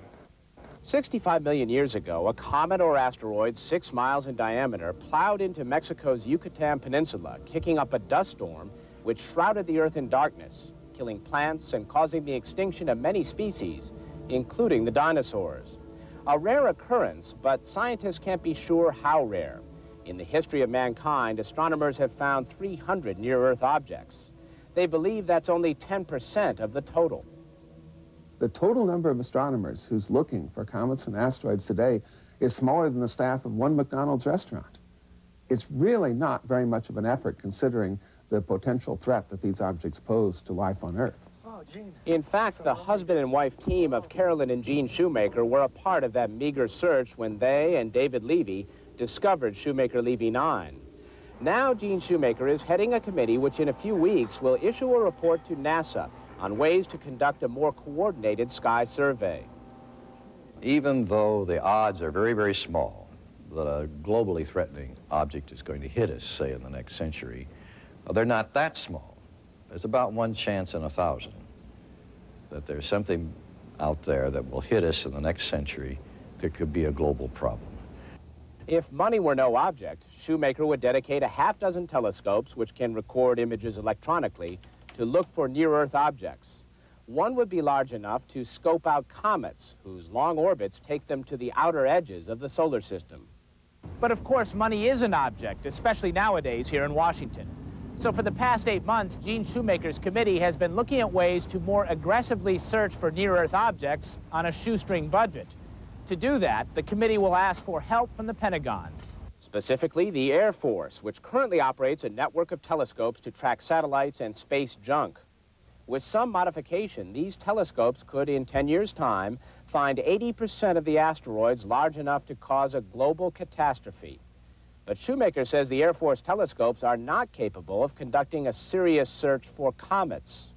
I think comets are a bigger part of the problem.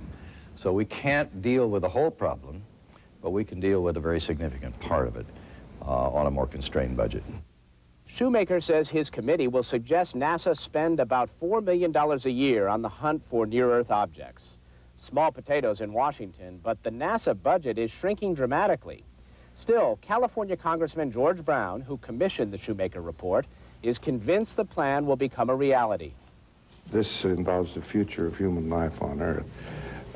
I think it's well worth devoting the small amount of energy required. For a few $1 million and the efforts of probably a few dozen professionals around the Earth. So what if the professionals do find a large object with Earth in its crosshairs? Then what? Most scientists believe it is theoretically possible to launch a nuclear bomb toward a comet or asteroid, then detonate it nearby. And use the force of that explosion just to very slightly change the speed of the asteroid. And that would be enough to go from Earth impact trajectory to a trajectory that would miss the planet completely.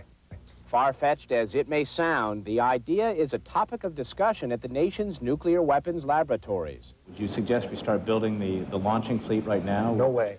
No way. I think we should do this step by step. I think we should first, let's find everything there is out there. Let's just explore a little bit. It would be a way of like buying an insurance policy to make sure that there's nothing out there with our name on it.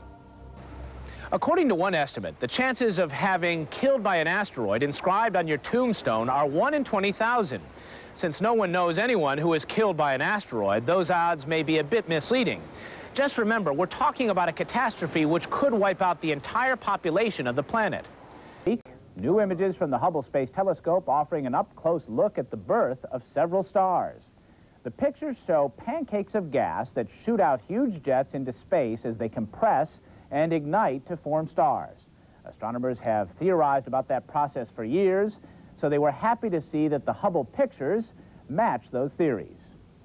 Amateur astronomers may not have an orbiting space telescope at their disposal for a night of viewing, but they do have access to many other tools which professionals routinely employ. Among them, computers.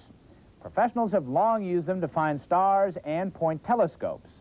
In the past few years, growing numbers of backyard viewers have logged in as well. Here's our monthly look at the backyard universe.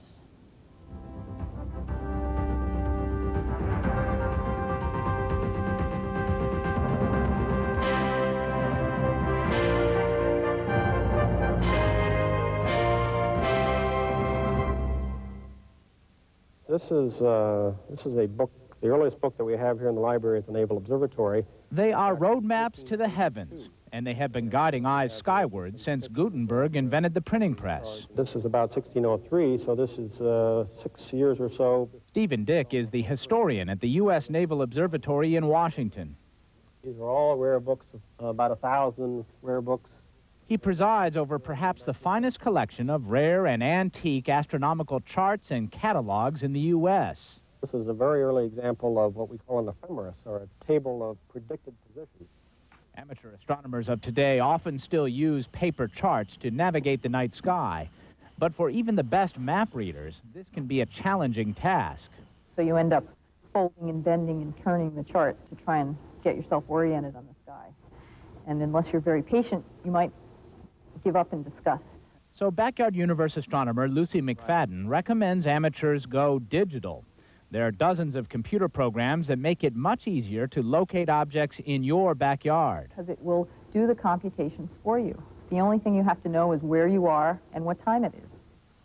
The Sky is one of many similar programs which do just that. For about $130, it displays maps customized to your place, time, and which way you are looking. pointing and clicking on objects generates boxes filled with information and, in some cases, images. The sky can be set to match your viewing conditions, so city dwellers won't be confused by lots of stars they cannot see. It also has a red display which preserves your night vision, so it can be used while you observe. Of course, if you don't have a notebook computer, many of those features won't do you much good. But these programs allow you to print out your custom charts. And there's nothing more portable than a piece of paper. And with some additional hardware, many of these programs can automatically point a motor-driven telescope to a desired target. Serious amateurs may soon be taking the next step in astronomy software. Astronomers at the Space Telescope Science Institute are making the comprehensive sky survey used to point the Hubble available to amateurs. This is the way the sky looks. If you pointed a telescope at a particular place in the sky, this is what you would see. When it becomes available next year, the 16 CD-ROM digitized sky survey should cost about $300. We believe that there are several thousand amateur astronomers, maybe even 10,000, who have both the computers and the telescopes to make really effective use of this. For years, professional astronomers have found computers an essential tool of their trade. Today, more and more amateurs would agree. Do you suppose in 400 or 500 years we'll go walk into a vault like this and there'll be some old floppy disks? I'm sure. I'm sure there will. Bibliophiles may blanch at the thought, but many astronomers are trading Gutenberg for gigabytes. Hello and welcome. I'm Miles O'Brien. One scientist is calling it a giant floodlight which illuminates 10 billion years of intergalactic history. He's talking about a telescope payload carried into orbit by the Space Shuttle Endeavour in March. Taking ultraviolet measurements, which cannot be obtained on Earth, Astro-2 spotted more proof the universe began in a sudden, explosive instant. Lori Waffenschmidt has more on the story of helium and the Big Bang. During its March mission, the Shuttle Endeavour carried a package of telescopes that can see ultraviolet light, invisible to our eyes and to most telescopes. One of the observations from that mission is now providing powerful support for the idea that the universe began with a Big Bang. Scientists think just after the Big Bang, all that existed was a very hot mixture of hydrogen and helium. As the gases cooled, they condensed into stars and eventually formed the other elements that allowed life to begin. If the theory is right, there should still be some hydrogen and helium remaining from the Big Bang. Scientists have been looking for those ancient gases for years. Now, Arthur Davidson and his colleagues say they've found some of that helium. In order to find the helium, we looked at a very distant and very luminous quasar, very powerful energy source that we can see billions of light years away across vast reaches of intergalactic space. The ultraviolet telescope was able to spot the signature of the helium in the quasar. Almost 10 helium found both fit what the Big Bang theories predicted. The data also suggests that only a small percentage of that original hydrogen and helium has been used up so far to form stars. The amount of matter we see in stars and galaxies around us is much less than the amount of matter we think exists in the universe. So the missing stuff we call the dark matter. And what we've found now is part of that dark matter. Not all of what's suspected to be there, but we've found a component of the dark matter. Finding primordial helium is not the only use for the ultraviolet telescopes. They're also helping astronomers study hot young stars, which show up much better when viewed in the ultraviolet. Lori Waffenschmidt, CNN, reporting. Actually, astronomers think there's a lot more hydrogen than helium still hanging around the universe from the Big Bang. Turns out helium, though, is easier to spot. Endeavour is poised at launch pad 39A, ready for the second launch of the year. All countdown events are on schedule, and the launch team here in Firing Room 3 is not tracking any technical issues that would prevent an on-time launch at 1:37 a.m. Eastern Time. The window extends today for 2.5 hours, or until 4:07. In just a few minutes, we will be getting live coverage of the flight crew sitting down to have their pre-flight meal. Crew has been divided up onto two teams, the red and the blue team, so that they can operate in two different shifts during the flight for 24 hours of data collection.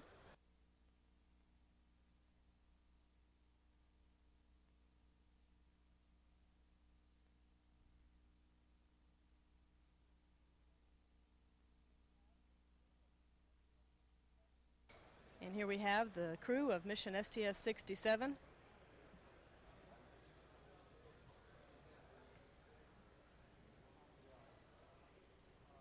Here we have Dr. Ron Parise, payload specialist, flying on the shuttle for the second time today. Sitting next to him is Dr. John Grunsfeld, also flying for the second time as a payload specialist. And we have the rookie pilot, Bill Gregory, Commander Steve Oswald, flying for the third time today. Payload Commander Tamara Jernigan. She's also flying aboard the shuttle for the third time today. And we have Sam Durrance flying aboard the shuttle again. And we have rookie Wendy Lawrence, who's also the flight engineer. Crew will be going into a weather briefing, getting an update on conditions here at Kennedy Space Center and also at the transoceanic abort sites. Then they'll get into their launch and entry suits and ride out to the launch pad, climb aboard the shuttle and prepare for launch today.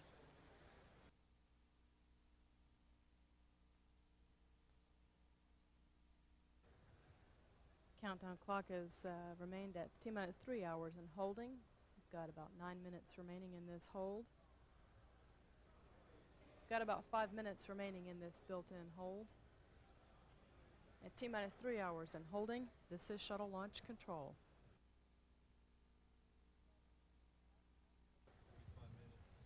Here we have the astronauts for STS-67 on the third floor of the operations and checkout building. And now going down the hallway, going to an elevator.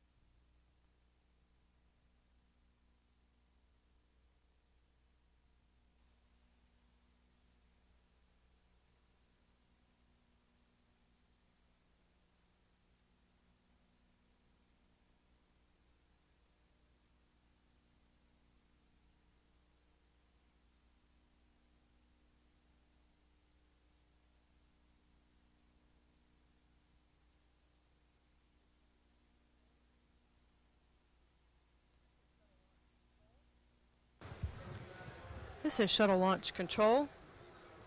The STS-67 crew has arrived at launch pad 39A at the 195-foot level. Just getting off the elevators, and they will be walking across the orbiter access arm.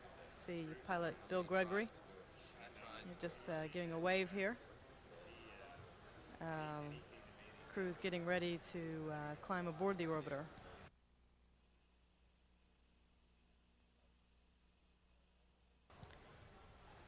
OTC is the ASP. They're ready for the Astro com checks and air ground checks. Copy.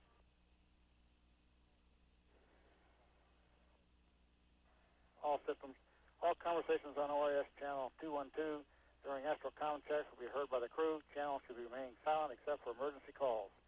607. CDR OTC. Go ahead, George.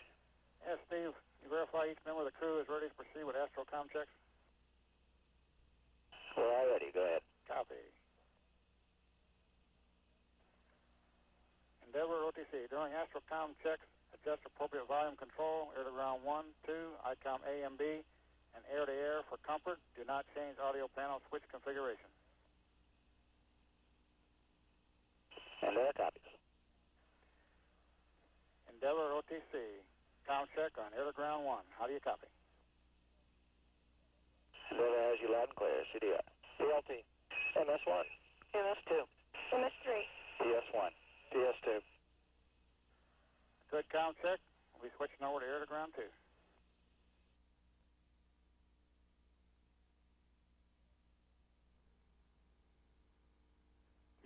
Let's go for OAA retract.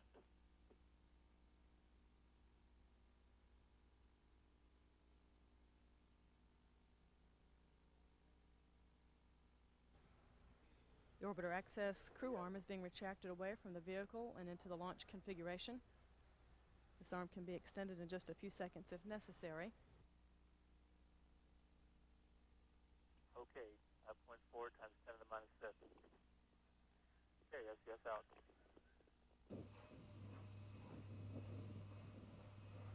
Profile test of the orbiter's aero surfaces has started. Orbiter flight control surfaces are being moved through a pre-programmed pattern to verify they are ready for launch. The 3 main engines are being gimbaled and positioned for launch.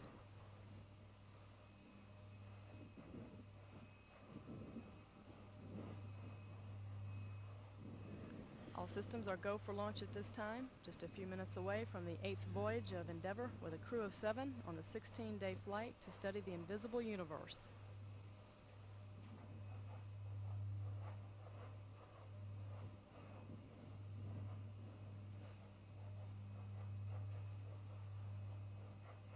Endeavour OTC, close and lock your visors, make sure 802 flow, and good luck on your record-setting 16-day mission.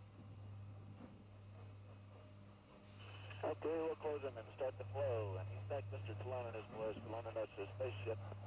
And if Dr. Hawley doesn't have snag on yet, would you have to put it on now? 25.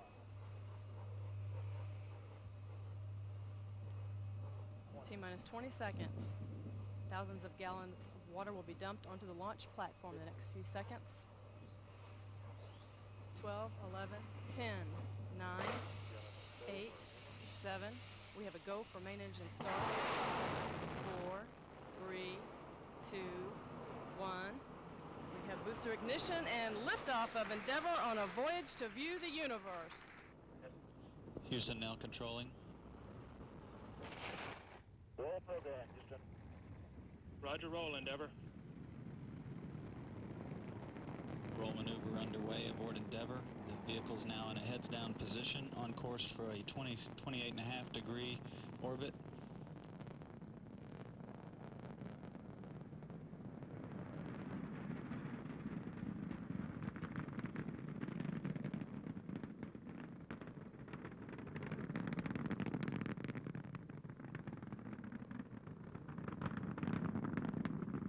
Endeavour's engines have now throttled down as the orbiter passes through the area of maximum dynamic pressure on the vehicle in the lower atmosphere.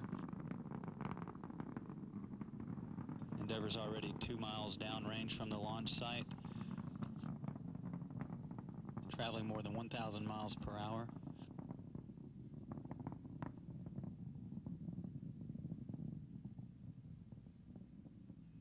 Endeavour Houston, go at throttle up. Roger, go, Houston. The 3 liquid-fueled engines are back at full throttle aboard Endeavour.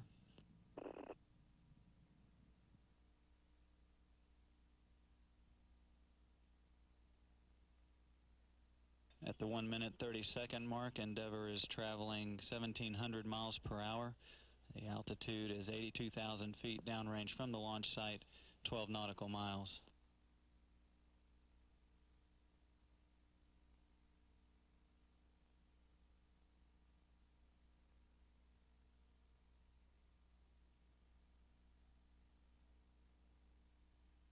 Standing by for burnout and separation of the twin solid rocket boosters.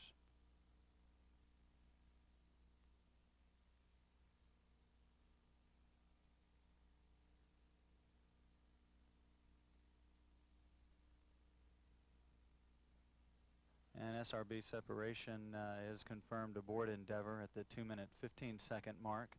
The vehicle is at an altitude of 178,000 feet, downrange from the launch site, 38 nautical miles. Endeavour is now traveling 4,500 feet per second, or 3,000 miles per hour. Performance nominal. Roger, performance is nominal.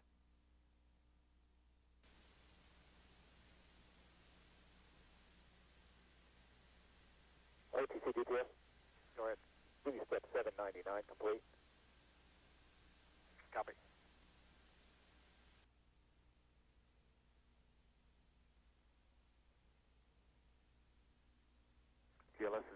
GT LO2 pressurization.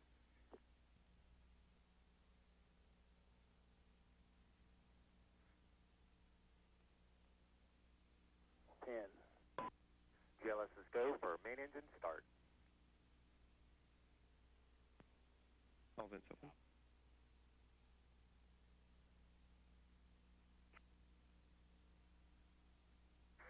Liftoff confirmed. Copy. Roll program, Houston. Roger, roll, Endeavour. Flight guidance, we see good roll. Copy.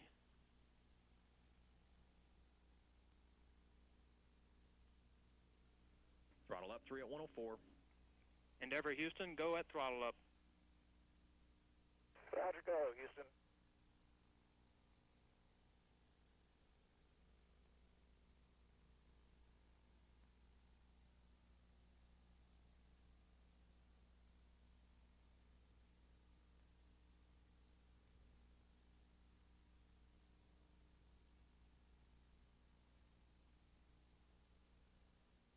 Performance nominal. 103 converge. Endeavour, Houston, performance nominal. Roger, performance is nominal. 2-engine Ben Guerrier. Endeavour, Houston, 2-engine Ben Guerrier. 2-engine Ben.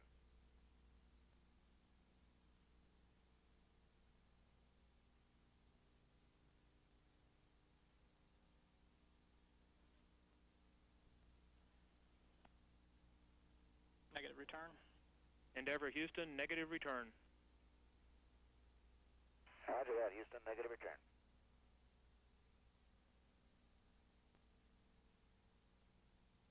Stand by for press to ATO. Mark. Endeavour, Houston, press to ATO, select band Jewel. Press to ATO, select band Jewel.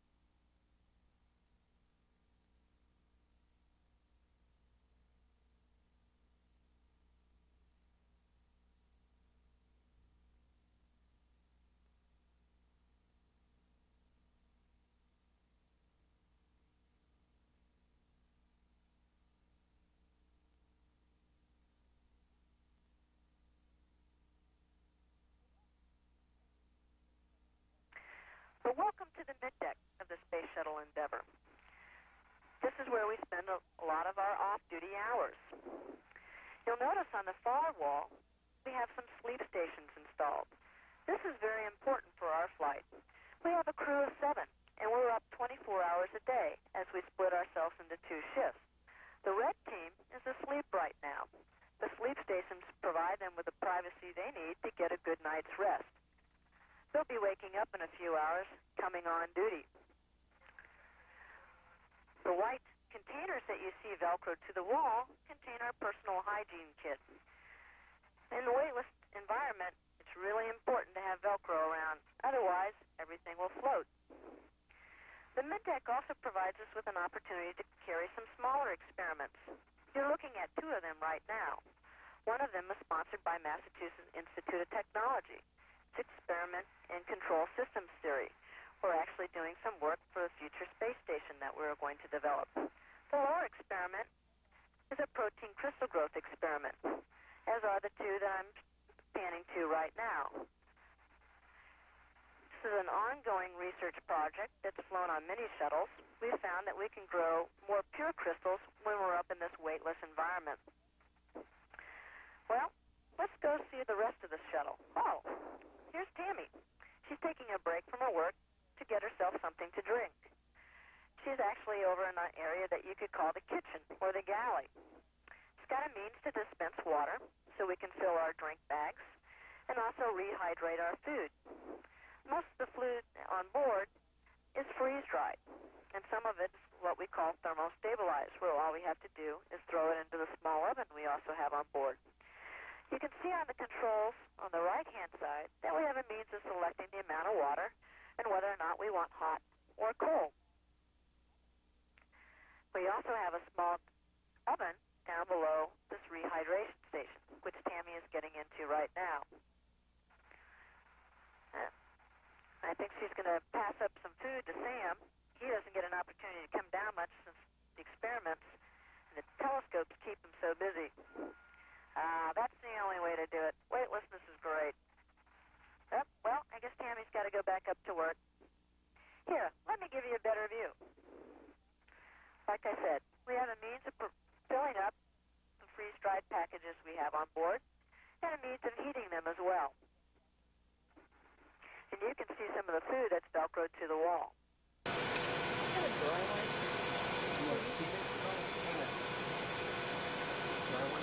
Cement skull?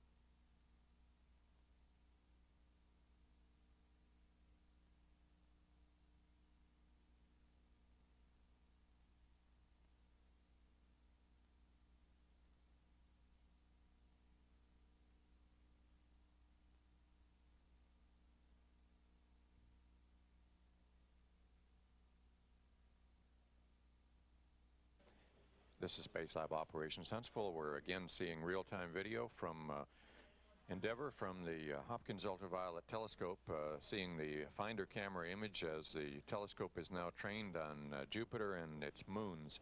We're using two of the moons as so-called guide stars. Those are the moons Europa and Ganymede, which the crosshairs are focused on. The actual moon Io, which is the subject of observation here, should be showing up within the crosshairs right in the center of the screen on NASA TV. And of course the large just white disk about the size of a nickel is Jupiter itself, the large red planet of our solar system. Down at the bottom of the screen we can see that we're taking data with the Hopkins telescope spectrometer to try and measure elements that are showing up in the ejection of material by volcanoes on the moon Io.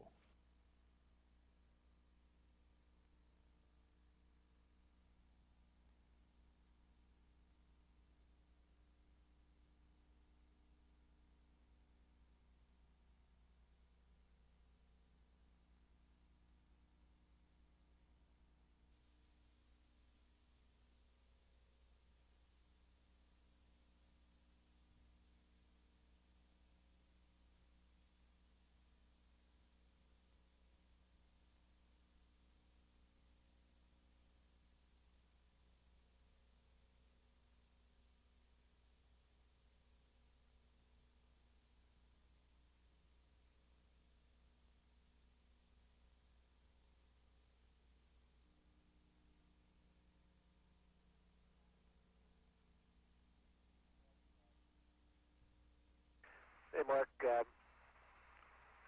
Mike.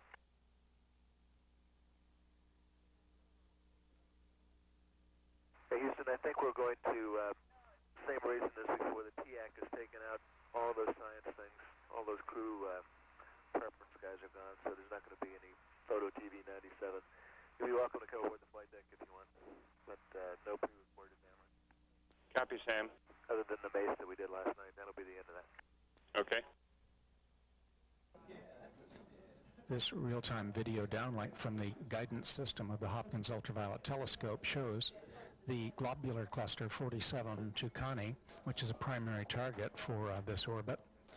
The stars are extremely numerous and quite bright. Ground operations teams are working with the on-orbit astronauts to determine the precise pointing of the instruments and to make sure that they are targeted, locked onto the appropriate stars within this globular cluster.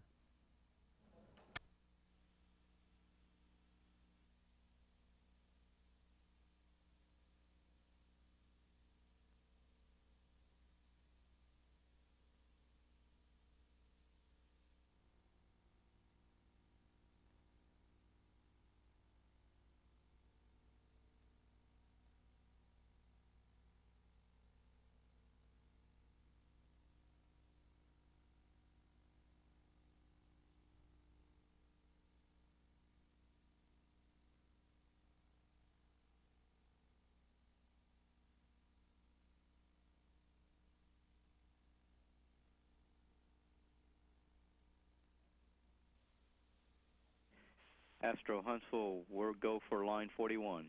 Detector on.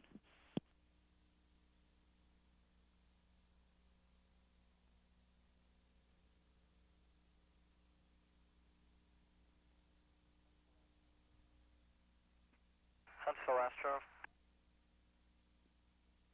Go ahead. You should be getting Whoopi video now. And we're seeing it. Thank you.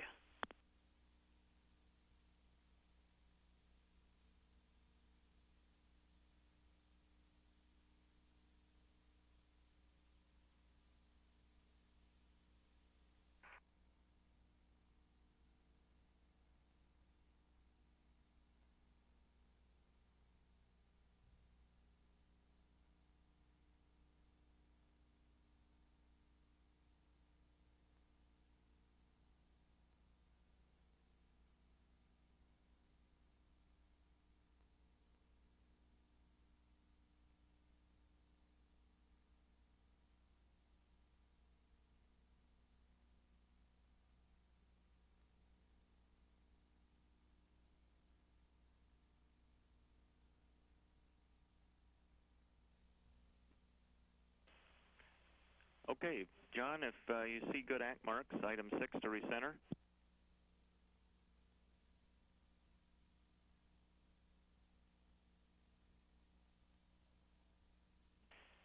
And then followed by an item, stand by 1.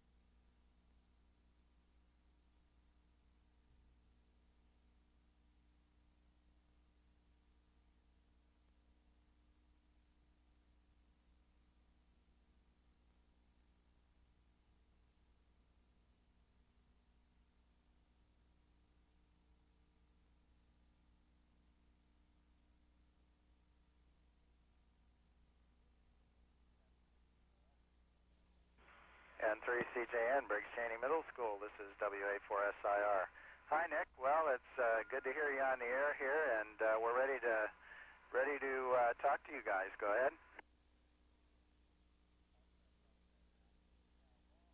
Okay, I copy that now.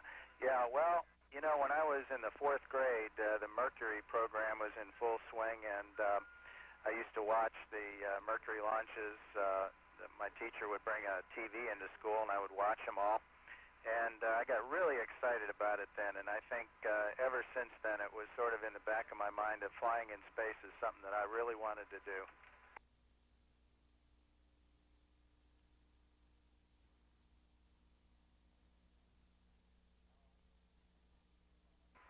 Oh, I think the human race could live on other planets. In fact, I would very much like to see us colonize Mars. I think Mars is a great expansion area for us because it's a little bit like the Earth in the way it's built, and could be built into a planet that humans could survive on pretty well, I think.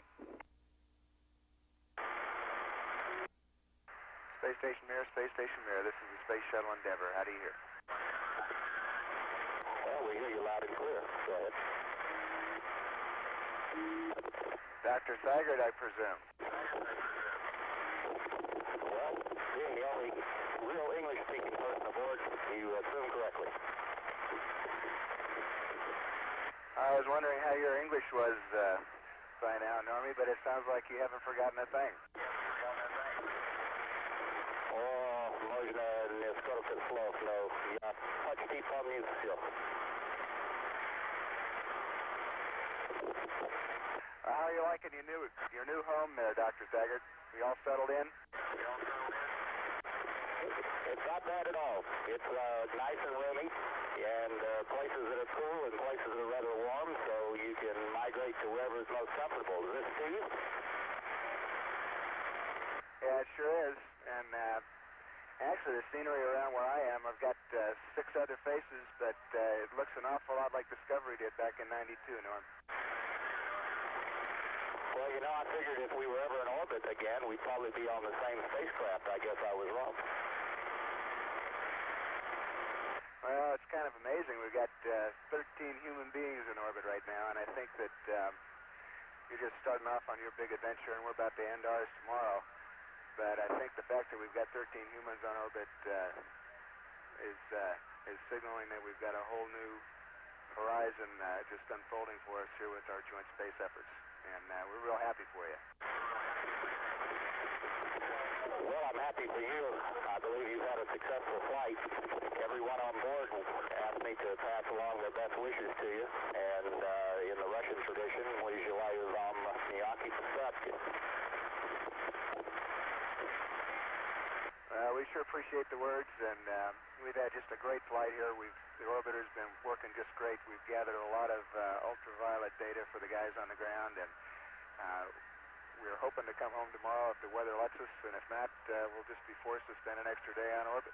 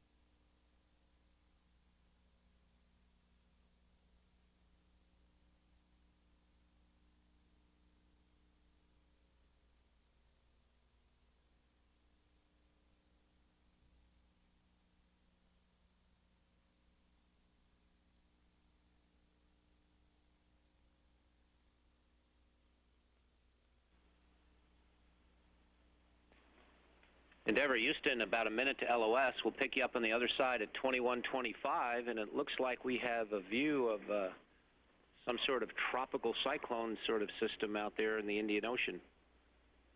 There's a lot of cirrus blow-off there. Yep, we certainly have some clouds out here, Mario, and I guess we'll see you on the other side of the LOS. Catch you then.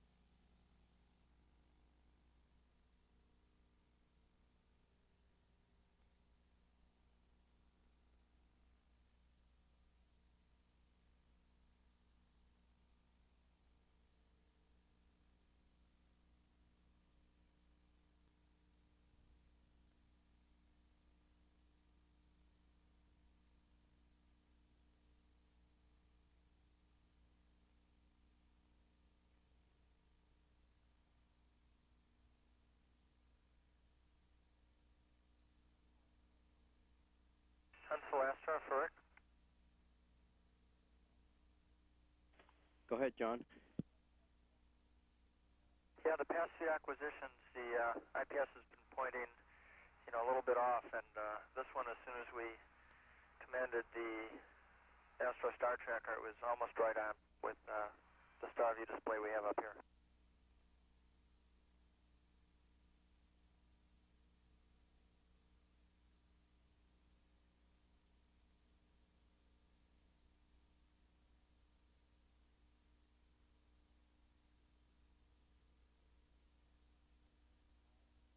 We're seeing some amazing lightning from our downlink cameras, Endeavour.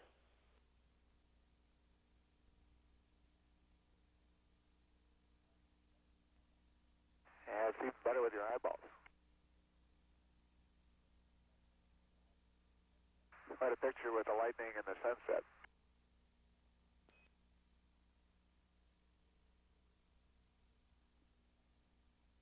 And we got city lights to the east, and I'm sure you're looking at as well. That's an incredible view.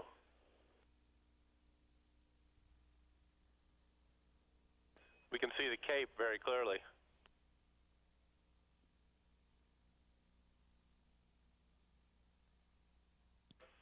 Astro Huntsville for Ron.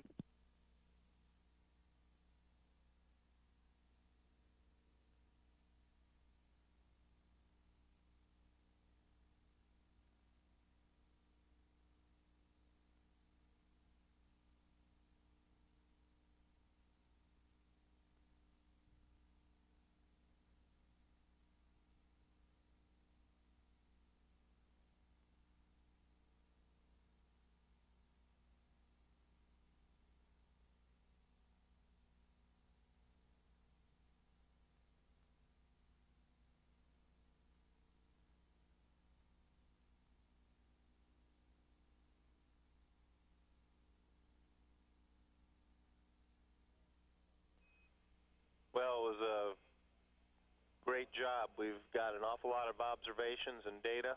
IPS performed fantastic. The Astro payload did too, as did the crew. I guess it's time to get close to STO, our orbiting astrophysics laboratory.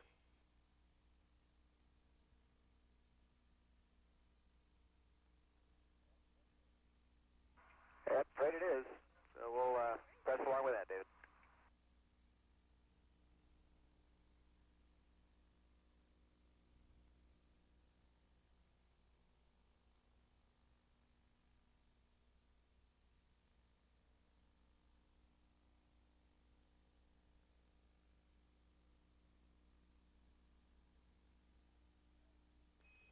It's a little bit sad seeing this beautiful instrument go to the stowage position. Well, it's done a fine job for us, and we're real pleased to have been part of the mission, Dave. We have tried to downlink camera A. I don't know if you have TV available. We've put it up on camera A if you do. Affirmative, thank you. We're getting a great image. Good morning, Tammy. Good morning, Dave.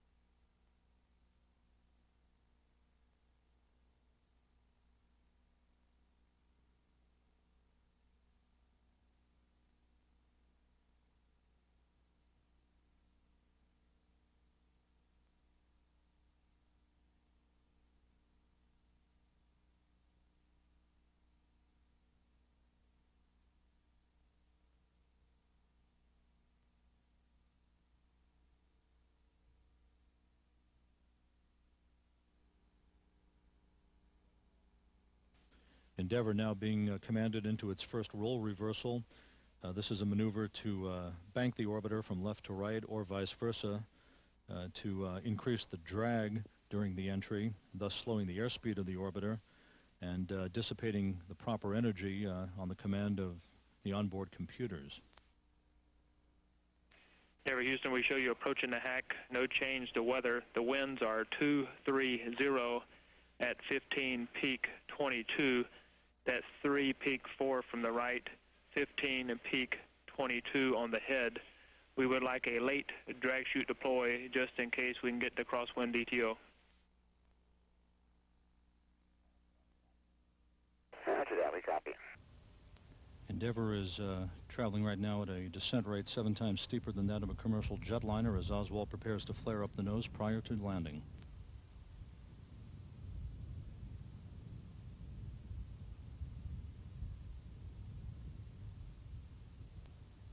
Pilot Bill Gregory has deployed the landing gear.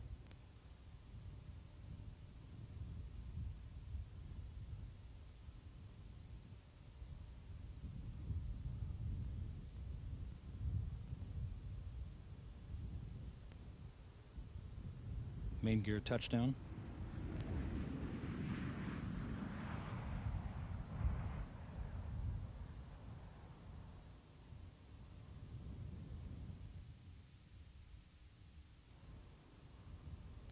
Nose gear touchdown. The drag chute has been deployed.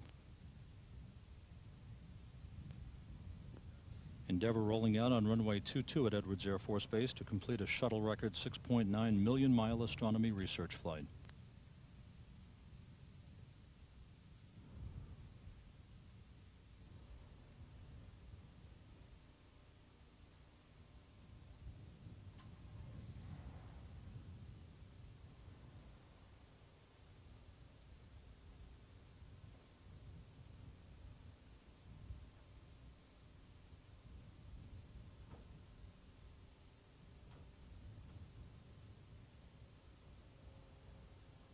stop, Houston.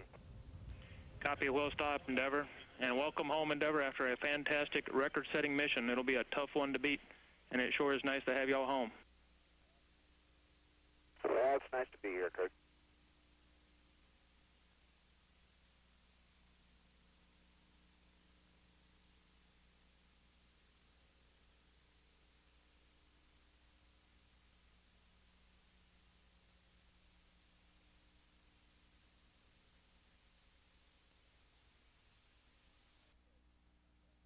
Okay, Houston, thanks a lot. Make sure to clear the lights. Okay, Oz, we copy.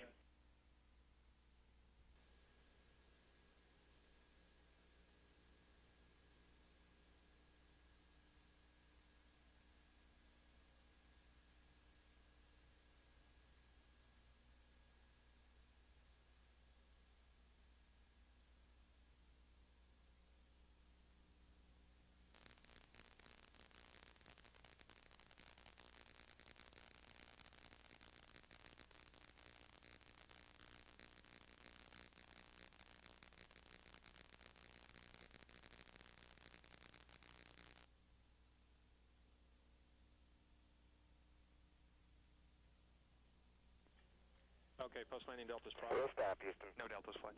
Copy, will stop, No Endeavour. Deltas. Eagle. And welcome home, Endeavour, after a fantastic record-setting mission. It'll be a tough one to beat, and it sure is nice to have y'all home. Max flight. Well, it's nice to be here, Kurt. Max. No Deltas. Copy. No immediate Deltas. He's go to pick up in the post-landing. Endeavour, Houston, no post-landing Deltas, and your go to pick up in the post-landing procedure. Okay, GNC flight. Flight GNC. Any other Deltas? Roger that. Negative. In the procedure. DPS.